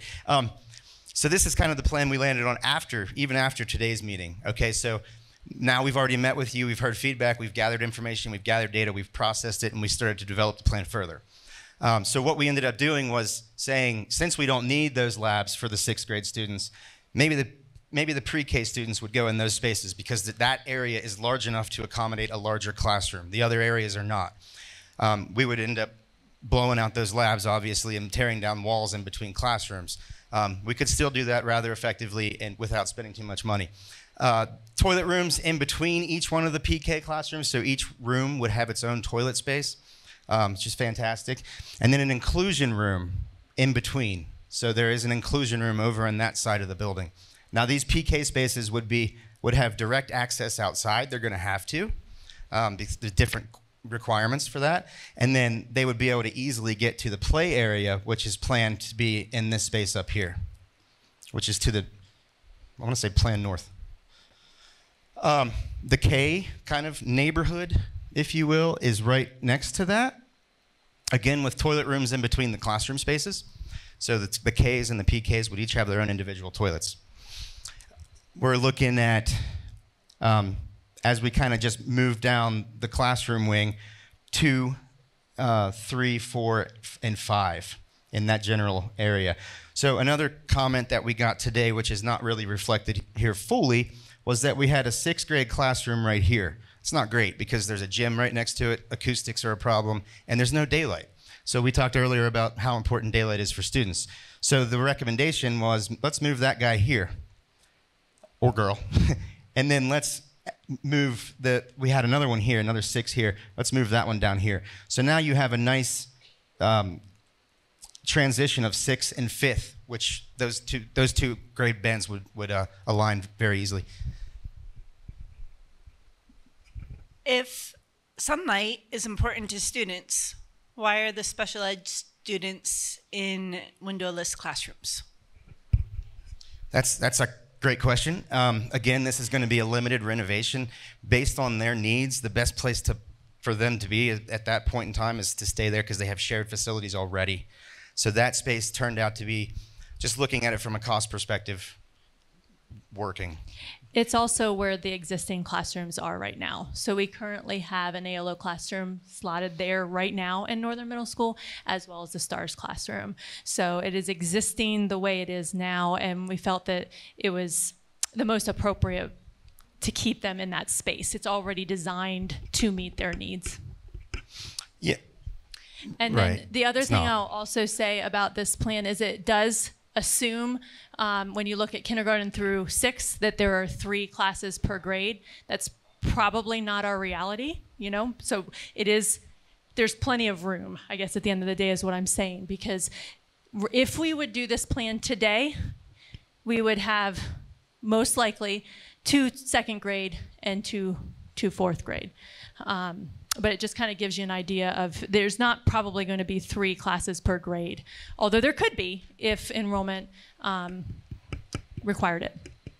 We have a question in the blue. Okay, and just one more response to you is that, again, this is in flux, right? So this is a recommendation to try to meet the budget and also try to find a design that works for this facility. So if you're saying there could be 2 instead of 3 classes due to students, what ratio are you looking at to that? And if because I have elementary kids is why I'm asking, and I'm living it in Accident right now with 2 oversized classes. Are you going to provide a teacher's aide if there is over 20 students? Is that like a priority for you, for the board, for the designers, that maybe if we are going to have larger classes because of this, that parents will feel a little bit at ease knowing there is somebody to help? Because right now we don't have that. So remember, it's having more students under one roof does not equal increased class size. It equals a decrease in class variance. So there's more flexibility. And what I will say is that we analyze our student enrollment every year with the budget process, and we also analyze our staffing every year through the budget process, and then we staff based on the enrollment. And there have been times where there has to be changes mid-year, and we will continue that practice in order.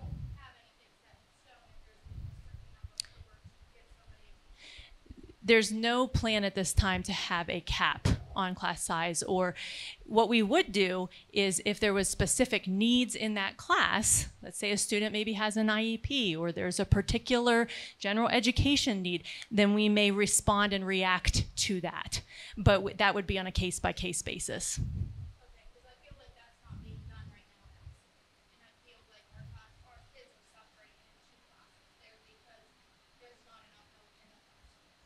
Okay. Okay, duly noted. Thank you. I kind of also want to point out too that, not necessarily to the teacher's aide, but we do in this plan, this 6 right here should show what we're calling a flex classroom. So in the event where something ebbs and flows, we have additional swing space that we can use. Now that doesn't only have to be used for a classroom, that could be also used for a pull-out space or intervention or something of that nature. So there's additional space that we can utilize.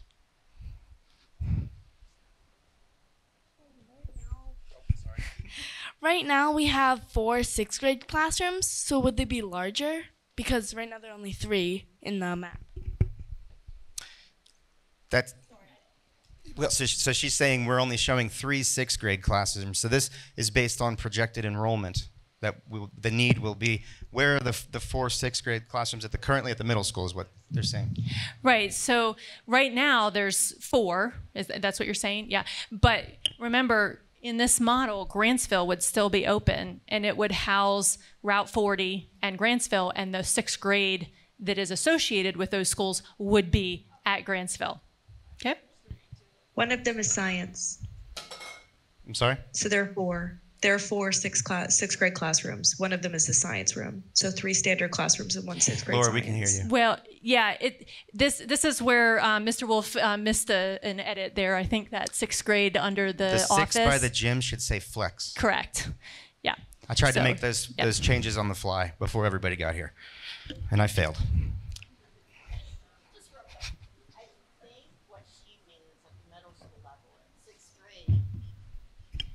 At the middle school level, the kids rotate ELA, math, all that. I think that's what she's thinking. There's only 3 up there. So the 6th graders in an elementary level would actually stay in one classroom rather than rotate. Not necessarily. Okay. We would be looking at departmentalizing in a different manner. It would be a scheduling conversation and administrative decisions on how to do that. But we would potentially be departmentalizing not just in 6th grade, in 5th grade, possibly 4th grade. There are other schools that have more than one class per grade level that departmentalize to take advantage of the efficiencies of having more than one classroom per grade level. All right, so I know you all don't want to be here until like 10 o'clock, so I am going to try to kind of fly through the high school without questions and then leave it up to for questions and answers toward the end. Are you guys good with that? Everyone? Okay.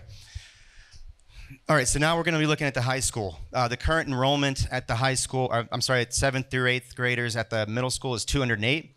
The high school is 439. Add those together, you get 647. The current SRC is 903. So again, this school has a good ratio and room for growth. We went to the school. We kind of did the same thing, dimensions, plans. We started to draw up spaces to make sure we got all the areas correct. To orient you, this is the main entrance right here. We are in this space, the dining space. This is the 2nd floor. So we're going to want to be able to look at all the spaces together because this challenge is more of like a shuffling space challenge. We have a lot of spaces that are currently underutilized in this school and some that are vacant.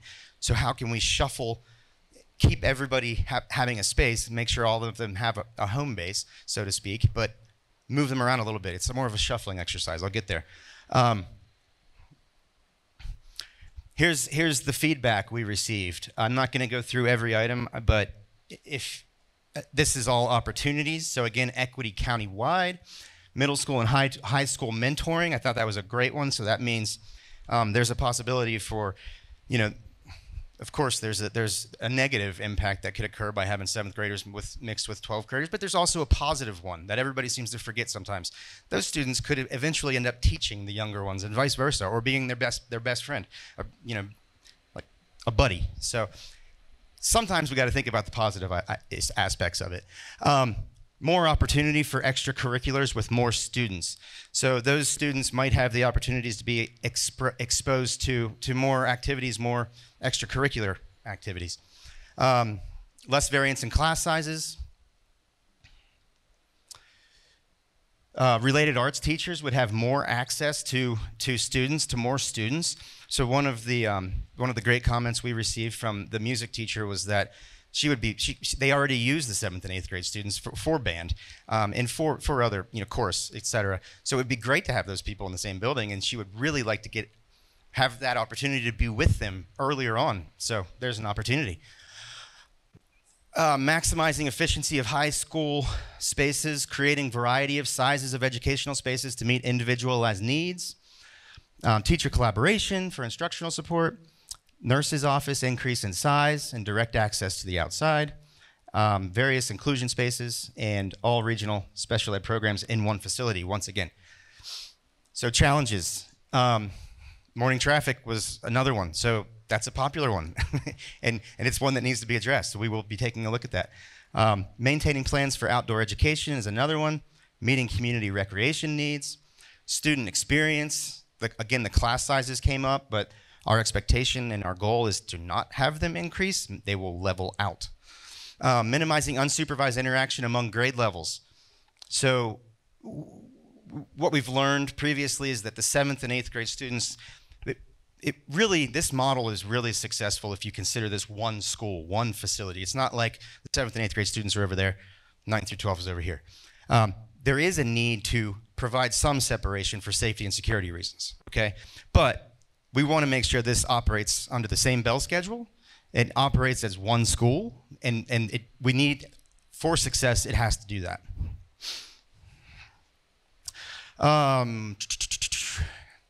Again, instructional support, admin support, nursing needs, custodial needs, all of those things we discussed. STARS and ALO support, all of those things we discussed.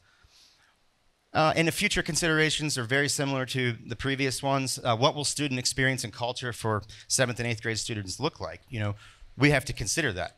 It's a big change for them, so we need to make sure we understand everybody's feedback. So far, what we've heard from students is that they like the idea of having less transitions.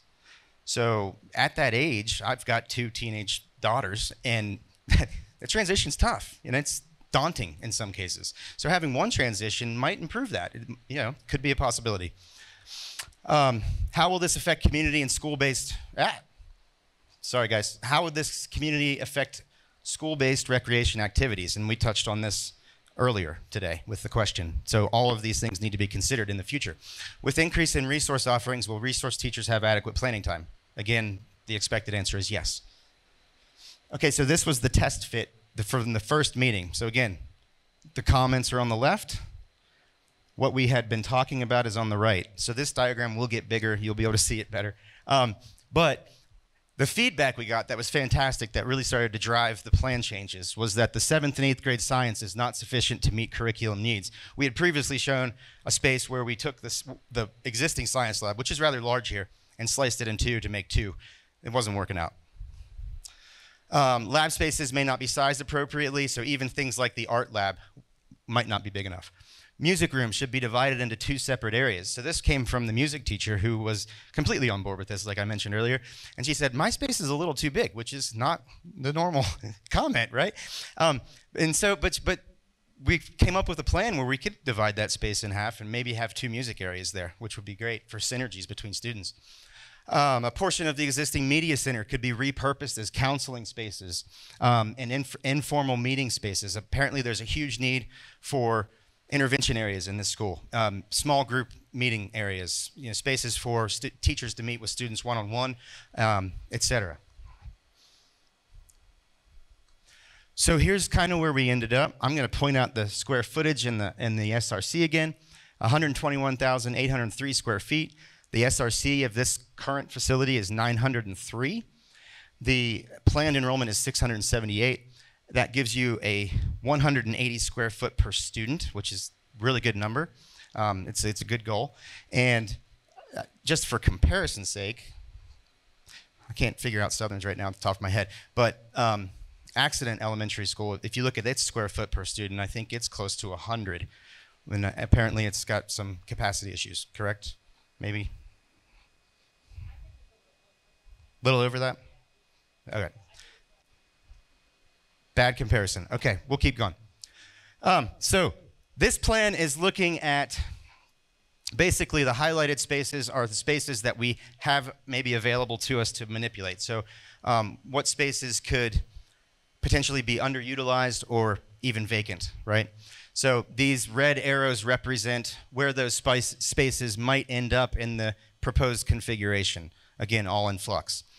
So immediately when we walked this site, we looked at this wing right here and said, that has enough space to accommodate the 7th and 8th grade students, and it would make them have their own little home. What can we do to make sure we have a space that's adequate for the existing teachers in that area? Right, so the math wing is over there. The math wing could potentially come up here, and we can fit all 5 math spaces in that location. ALO could potentially move over into this location and potentially have its own kitchen. The SRO is currently here, which is, a pretty far distance from the main entrance. So would it be a good idea to move that SRO maybe closer to the front entrance so that there's a window there, there's clear visibility, better safety and security, so if there is a threat, that person can walk straight out of his room or her room and mitigate it. We looked at moving biology potentially upstairs. There's in this case, that space right there was underutilized. Currently it is a home economics lab, and then right next to it is an office space that was open. If we tear that wall down, that space is big enough for a biology lab. There is a space here that is previously used by the theater teacher. Just as an example, at Southern, the theater teacher teaches on the stage. The theater teacher's on board with doing that. So they would be taught right back here. So that space could be open. The teacher's lounge upstairs is rather large, so that would maybe move somewhere else. And right now the idea is that it would move downstairs a little more centrally located. So more supervision, more staffing right up front, and supervision of the main corridor and the main entrance. The SOS space is here, and that could potentially move down. The JROTC, there's an office space for the JROTC, which is actually a classroom we learned today. But that space could fit near the JROTC lab. So that would actually free up this to potentially become another lab. So I'll get to that in a minute. Okay, so can everyone read that back there? That blue and the black is kind of bleeding together, isn't it? Can't read it from right here. That's right. All right, I'll point out the spaces. Yeah, it's got a different coloring than it does typically, but the 7th and 8th grade community is generally located in this region right here. So we have 3 7th grade classrooms, 2 inclusion rooms. 8th grade science would keep the same space as the science, the biology that was there, so there's really no renovation needed there. And then 7th grade science would go where the ALO currently is. As you can see up here at the music wing, the concept there is to really kind of almost gut that whole space because there's issues with code for egressing from one classroom to the next. So the best opportunity is to really kind of gut that and reconfigure it. So we have one classroom on one side, another classroom on the other, and then shared practice spaces in between. So that's great for acoustics because the more space you have between those two spaces, you're not going to have like music bleed over. The math spaces that were here would move into this math wing here. So we have 1, 2, 3, 4, and they're all, 4 out of 5 of them are adequate in size. No, that's the wrong word. 4 out of 5 of them are comparable in size to the existing ones. In fact, I think the square footage is higher on 2 of them. So those teachers in those spaces would not be moving to a smaller space and making a sacrifice.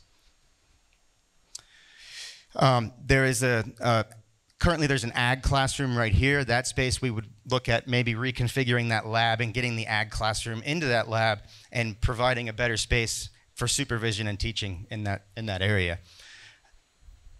The tech ed would be a shared space, so tech ed potentially separated by a wall for the high school and tech ed for the 7th and 8th grade students for Project Lead the Way. Now, so what did we do with the rest of it? So SOS moves to this space here. That's really just a simple move.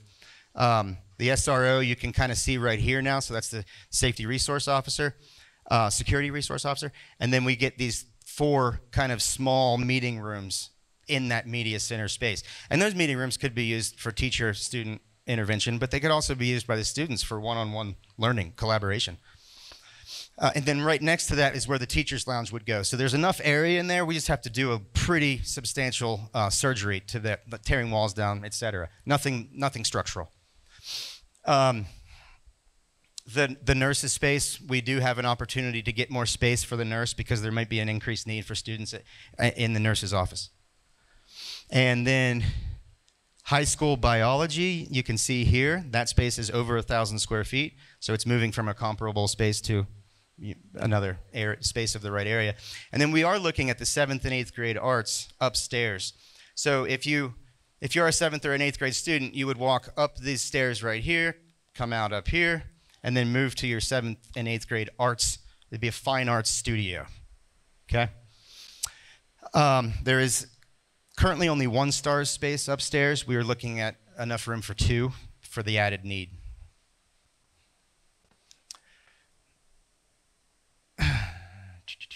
Okay, we're also kind of looking at these areas, and some of the science labs we have in this facility are underutilized. Let's put it that way. The furniture, the casework, all of those things are not necessarily as flexible as they could be. So as we're looking at these lab spaces, it would be important to look at more flexible furniture. Put the utilities around the perimeter. Don't have those big giant stations that really limit you to one use of that space. So you could look at lab tables on wheels that can be easily docked up to the casework, and when we have to do experiments. You know, we may still need things like gas and water, but those things could be around the perimeter. So we also looked at a couple of other ways to arrange the math suite. At the end of the day, the committee landed on this one was the best. I'm going to go through them quickly, but this is where we the whole group landed and said, that's the best arrangement. We appreciate you looking at other arrangements because there were other people in the room that wanted us to. So we looked at multiple options, and it's still as flexible as that currently. This is one arrangement that could happen. In this arrangement, you end up having four high school maths in the math wing, and those teachers would be moving from a rather large space for a classroom to a relatively small, but it's still manageable space, and we didn't feel that was the right move. In this scenario, we would be looking at all 5 high school maths in this math wing, but 2 of them might be smaller. And that gives you some flexibility for varying class sizes. Okay, so sometimes an AP course, for instance, might only have 7 or 8 kids. Could you use a smaller seminar space for that? The consensus was that's not really our favorite option either. So, like I said, we landed here. And at the end of the day, the ag teacher said, you know what, we can make that work. Because the confrontational side of it was coming from the ag teacher.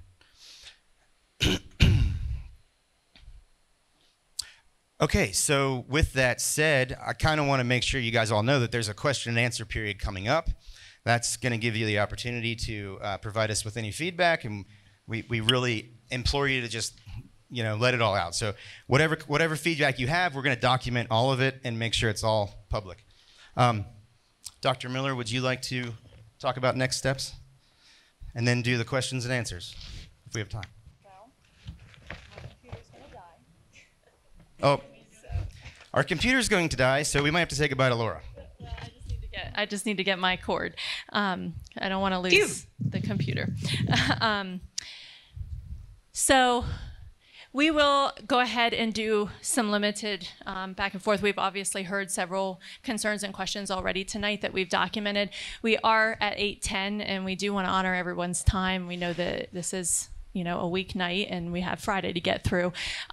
There will be a press release that will include a link that will allow you to provide feedback based on what you saw tonight. So you heard a lot of information, and you know, I would advise you to kind of allow that to process, maybe go back and review this document. It'll be posted along with the press, and then again, you can feel free to add comments electronically. But we will do a few comments or questions here to wrap it up as well. Oh boy. Oh, can we? Okay. I'm sorry, Dr. Miller. Can we tailor the conversation as opportunities and challenges again? Sure. Opportunities and challenges. Yep. I was just wondering, like speech therapy and OT and PT, where will they be housed, or where will they be doing their services? So at the secondary level, my understanding is most of that happens in the ALO space, but can you speak to that, Dr. Mangus? Yeah, so when we started this committee on the southern end, that was one of our parents' big focus that were a part of that, was to really make sure we had dedicated spaces for those services. So for those of you who are not aware, sometimes those are shared spaces in our schools. And so we made sure, and I have to flip back to the map, but we do have spaces outlined in this plan specific for those services. So like Dr. Miller said, sometimes those happen in the ALO setting, but sometimes those are for students in the inclusion setting.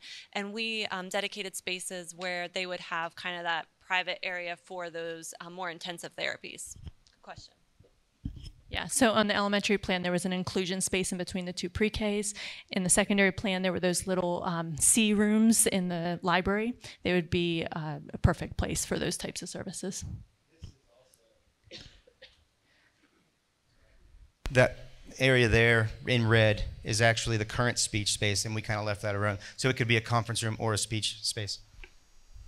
So we have multiple outdoor space usage at Accident right now, and have worked really hard with donations from communities in improving that, such as an apple orchard, a barn coming in, outdoor space, things like that. That was not listed on any of that. Does that just get scrapped if we have to move, or does that move with us? Because that was a lot of time and effort from the community, not so much from the school, but from the actual community that was put in for a lot of those things. That I know as a parent, I want to see that go where my kid goes, because I invested time and money with that. And I do believe Friendsville has a greenhouse, from what I understand. So what happens to that? So we'll add that to the list to explore. There will be opportunities to look at that. So I saw some of the capital projects that needed to be conducted for the elementary schools. You left it out for the high schools. I didn't see that, or for this high school particularly. It's clearly an aging building. It's great that you want to do some of these proposed plans to this building. That doesn't fix the fact that it's still an aging building. Over the next 5 to 10 years, what is the feasibility of replacing the building instead of dumping this money into it, plus the capital plans that need to be done in the future? Okay, I'm not going to answer that one on the spot, but we will document it. Okay.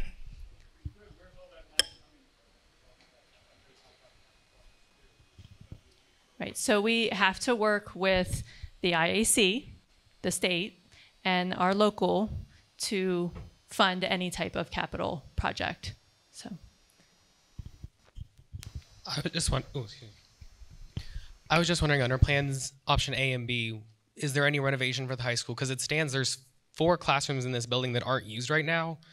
So I don't see how we could accommodate those almost 200 more students without the renovations, regardless under any plan. Sorry. Yeah. Under plans A and B, is there any renovation that will happen to the high school under those plans? Because there's, okay. yes, so all of the options A, B, and C, will assume that 7th through 12th grade would be at Northern High School, and would also assume that a limited renovation would have to happen in order to accommodate them. Sorry, I couldn't, my ears were not. I just kind of don't know how we got to this place where we were taking away middle school completely, and the northern end didn't get any input. I specifically emailed in March of last year and said, please set up a session for northern parents, and we were just told, wait, just northern school, wait, just wait, just wait. Well, we waited, and now middle school's gone. Like my child, I have to send her to high school in 7th grade or find another option for her if I feel like this can't work for her. So I'm just really having a hard time that northern community had no input. It's just gone. Duly noted, but I would say that the northern end decision has not been made by the elected board. So I don't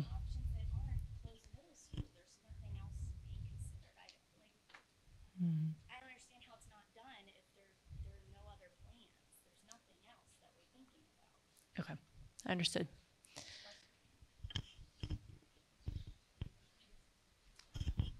My question is just about the cost of each option, if there's any rough estimates there, or if that will ever be presented, or when that might be available. Yes, it came up in the committee as well, and Ms. Schweitzer. Go ahead. So the capital costs, which is what you're talking about, we really needed to do this exercise and figure out what needed to be done at Northern High School, what would need to be done at Northern Middle School if it were to become Northern Elementary School. But we also needed to dig down to what it would take for all 4 of those elementary schools to retain 6th grade. So now that that work has been done, and we did not want to assume anything, we wanted to have community feedback on where those spaces, the use of all of those spaces. And as you can see, we've changed it even today.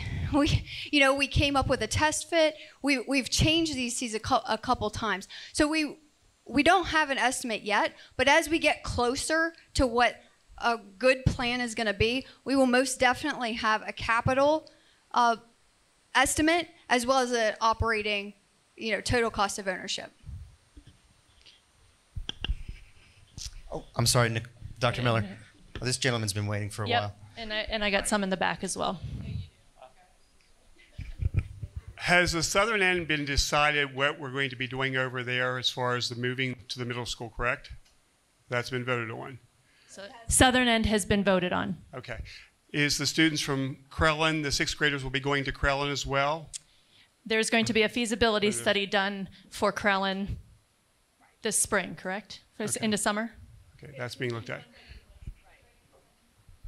7/1. Yeah, July 1, feasibility study for Crellin. Okay. Currently not enough space. I was going to say, I thought they were pretty well at capacity when we've talked a few years back. So I've been doing this for about 15 years with the schools, back and forth, as folks know. I've attended several school board meetings over a year ago. Swan Meadow, we're moving them to the middle school if they elect to. There was one gentleman there that evening, said he had several children. They're already at Swan Meadow. He said, but that's not a problem. I said, I have 2 at home that would be going into school, but we'll just probably move back to West Virginia or homeschool the children. I think the board needs to look, and I'm asking our Board of Education members to please consider waiting on what happens at the southern end, because I'll guarantee in 2 years, the student population is going to decline 50 to 100 students easily. It's going to drop off. The northern end, Axton Elementary is probably the closest, but Route 40 bringing them into Grantsville. But for Friendsville, the students are going to be on a bus for an hour, 15 minutes to an hour and a half.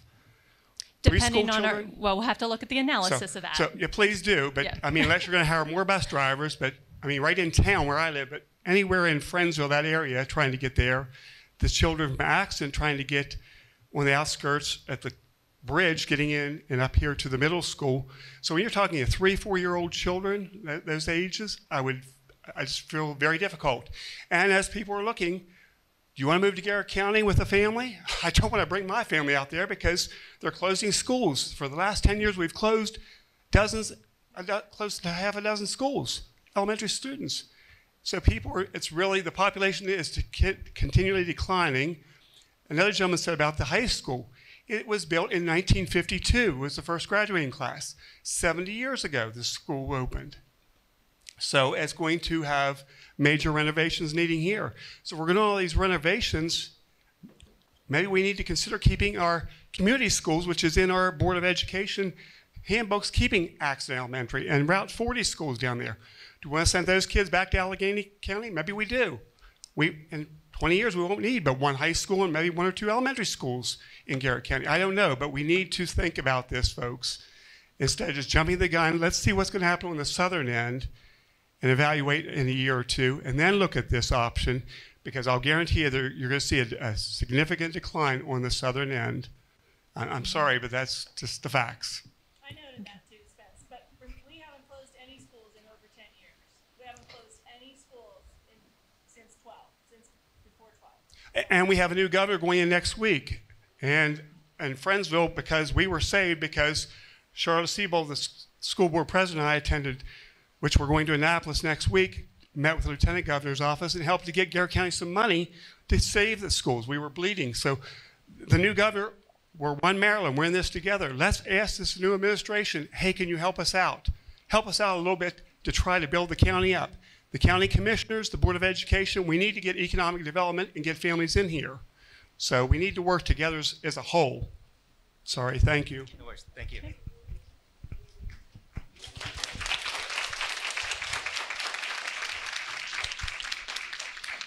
So going on that, if we could, is that even an option for us to look at how the southern end, is there a deadline?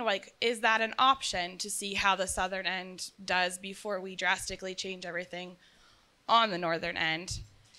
And piggybacking on what someone said earlier, if our goal is to mirror southern end and northern end, has that been a plan for a while, or is that just now coming up? Because like we said last year, when the southern end first started, you know, we were told to kind of hold off.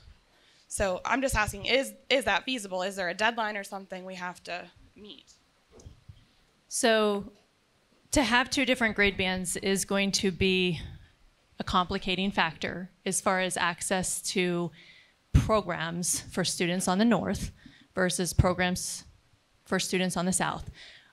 We are unlikely to be able to provide the same number of opportunities on the north if we keep the existing footprint and allow Southern to move forward. So there's going to be more opportunities for Southern students. The other thing I will say is some of this is dependent or impacted significantly by the blueprint. We have to submit our first initial plan by March 15th. Then we got to submit another plan by March 15th of the next year, and then there's another one after that for the course of the 10 years. Mr. Stilp referenced earlier today in the committee meeting how challenging it is to put on paper with a state who's going to hold us accountable for outcomes for college and career ready to show on paper that we're providing these additional opportunities for the students on the South, but are unable to do so for those on the North.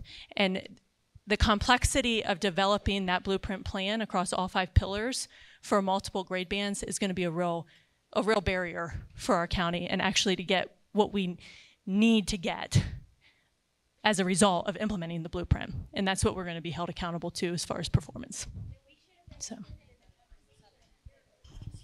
I can sympathize with that. I understand, and I think we all understand that running 2 different models on either end of the county would be very difficult, but was everyone not on the same page last year when we were told, hush, wait, your time will come, don't worry? Because I think that's the biggest concern right now for so many people in this room, is that no one was given a voice here at all, because you, other people, other committees, so many committees, asked us to just wait. And I think that that's deceptive. Do you want to address that, Ms. Baker? Well, I would go back to the other person's question. You know, is it feasible to wait until we see what happens at the southern end? I'll reiterate, we have 2 elected board members here tonight, so I can't speak for the whole elected board. They have not made the decision. So nothing is off the table. The options are all still being considered. So to answer your question, I think it then goes to your question. They have not made a decision, and they are taking all of this feedback into consideration before they do so. There is no required timeline for a grade band realignment. There's nothing that requires it to be made immediately, although Dr. Miller did speak to the reason why, some of the reasons why we may need to do so. But the decision has not been made. So I do sincerely believe the board members are taking everything into consideration before they make a final decision. Right. If we do go back to February of 2022, there was a presentation to the elected board with a proposal for the entire school system. And at the end of the day, for a variety of reasons, the elected board wanted to look at one area at a time. And so that's what we're doing. We're looking at the next phase, which is the northern end. The other thing I will say, and then I have a couple other hands, is we have looked at other grade bands. If you go to our website and you look at our work historically, all the way back into the RISE situation, Dr. Lever's presentations to the board, before we landed on the February presentation of 2022 to the elected board, and in fact that presentation the month prior, there was a presentation from Dr. Lever. We looked at other grade bands other than pre-K through 6, 7 through 12. Through that analysis, we landed on the best option for our county moving forward, was looking at a more specific analysis of pre-K through 6, 7 through 12, based on what we had learned from those others. So I just want to make sure that people understand that we did look at other grade bands. This has been a very long season of work.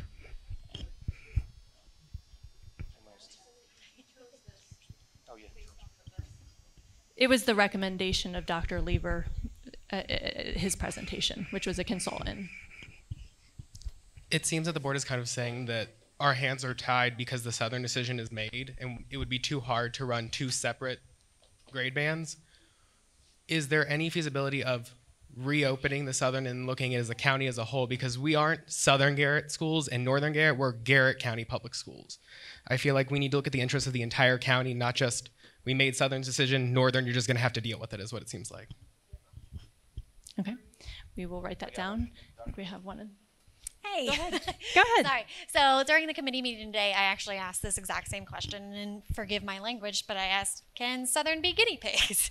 And we talked about it. And one thing then that we discussed was if we allow Southern to have the grade band for 2 years before Northern considers it, Southern gets the 100% opportunity to create the curriculum themselves. And then if it is feasible and it does work out for the Southern end and it finds out that Northern needs to adopt it, Northern as a community, our faculty members, they're not going to be able to have a say. We're just going to be adopting the entire Southern program here at our school. So unfortunately, I know I've been around and around, but by adopting the grade band earlier, we have at least a chance to have say on curriculum guidelines and how it's going to affect our students directly, instead of just following something that the Southern end of the county does. What's the plan for administration as to how it's going to be split up in the support staff for the administration? Okay, so once the elected board makes a decision on our footprint, then the next step would be to look at appropriate staffing plan based on that footprint. Right now, there's a lot of moving parts. There's a lot of committees, as some of you have referenced, and a lot of advisories. And to be most efficient, we need to know what the footprint, what we're planning for, then we can build a staffing plan for that. We'll do 3 more, and then we'll go ahead and wrap it up because it is coming to 3:30, and I'm going to try to go to people that I haven't gone to. Hi. So in looking at what was presented tonight, I mean, I think that's lovely to look at, and that's a great building plan. But I feel like some of the elephant in the room is that we're talking about removing 3 community schools. And we know enough as Garrett County citizens to know that we've done it before. It decimates communities. We are champion across the state for having rural schools. I mean, look at Crellin. Look at the notoriety Crellin gets. We're on the map everywhere because of Crellin. And we know this. And so, though this is lovely and it looks functional, I'm not sure really that we're considering the impact of destroying 3 community schools. I'll just give you an example. These people here are my Route 40 people. We're really close to the school, as in when we're needed, we're there in 5 minutes. We always see each other there. That's huge. We use the school for outside purposes. It's a gathering place. We celebrate things there. The kids feel warm and cozy. A lot of us are products of that school. I went to Route 40. There's nothing like it. And I'm trying to think of, these plans talk about departmentalizing elementary schools. Because the facility's so great and because staffing might call for that, you're talking about, 3rd, 4th, 5th graders moving from language arts to math to social studies and having multiple teachers. That's huge. But also, I picked my daughter up for an orthodontist appointment today. It took me a half an hour to get here. And it took me a half an hour to get home. And as much as I know these people, and I know that we all would love to be so involved in a new school with, how many students would be 300, 400 people, it doesn't look the same. It doesn't look the same as Route 40 with 100 kids, with one teacher each, and everybody knows everybody. Again, I'm a product of that. Lots of people in here are a product of this school system in this county. So I would implore the board and everyone involved in this decision to really think about communities like Kitzmiller. I mean, even Dennett Road, and Dennett Road is part of a larger space there, but that had some detrimental effects that I think we're not talking about. And so I really hope that the board considers the profound effects it will have on communities. Duly noted. I would just go back to, at the very beginning, we said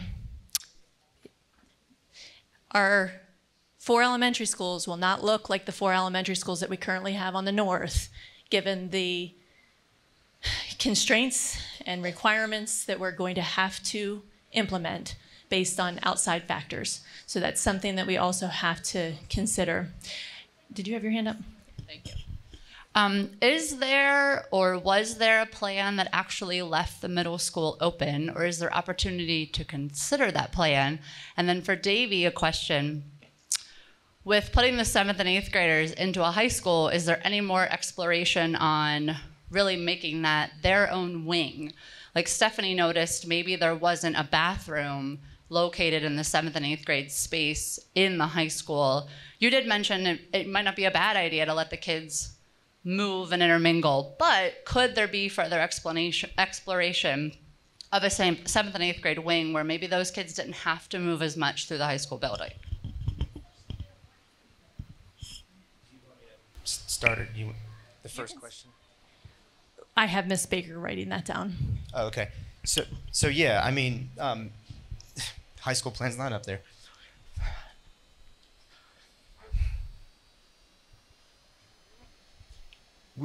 We've learned a lot of different things from these discussions, and one of them that came up was restrooms. So it's hard to read,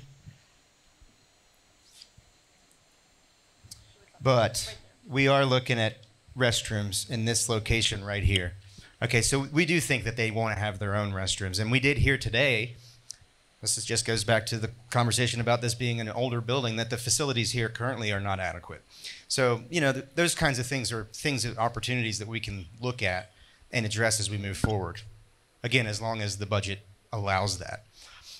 For instance, having the male and female on each end of the corridor, that's not exactly great. I make the wrong turn every time. So. Okay, we're gonna end with a student here. Will there be in the high school enough bathrooms for both the 7th, 8th, and the high schoolers? And how will you do like cafeteria shifts? Cafeteria shifts are administrative decisions, scheduling. So just like any other year, we would, more than likely, we would have 3 shifts. Right now, Northern High School has 2. They have had 3 shifts in the past, but it would be a scheduling decision. So that's a simple fix, and we have bathrooms down as a duly noted area that we're looking at. So with that, did you have something else? I said that's correct. Okay. We appreciate everybody's time tonight. Thank you for coming out. Be on the lookout for additional press, and have a wonderful evening. Thank you.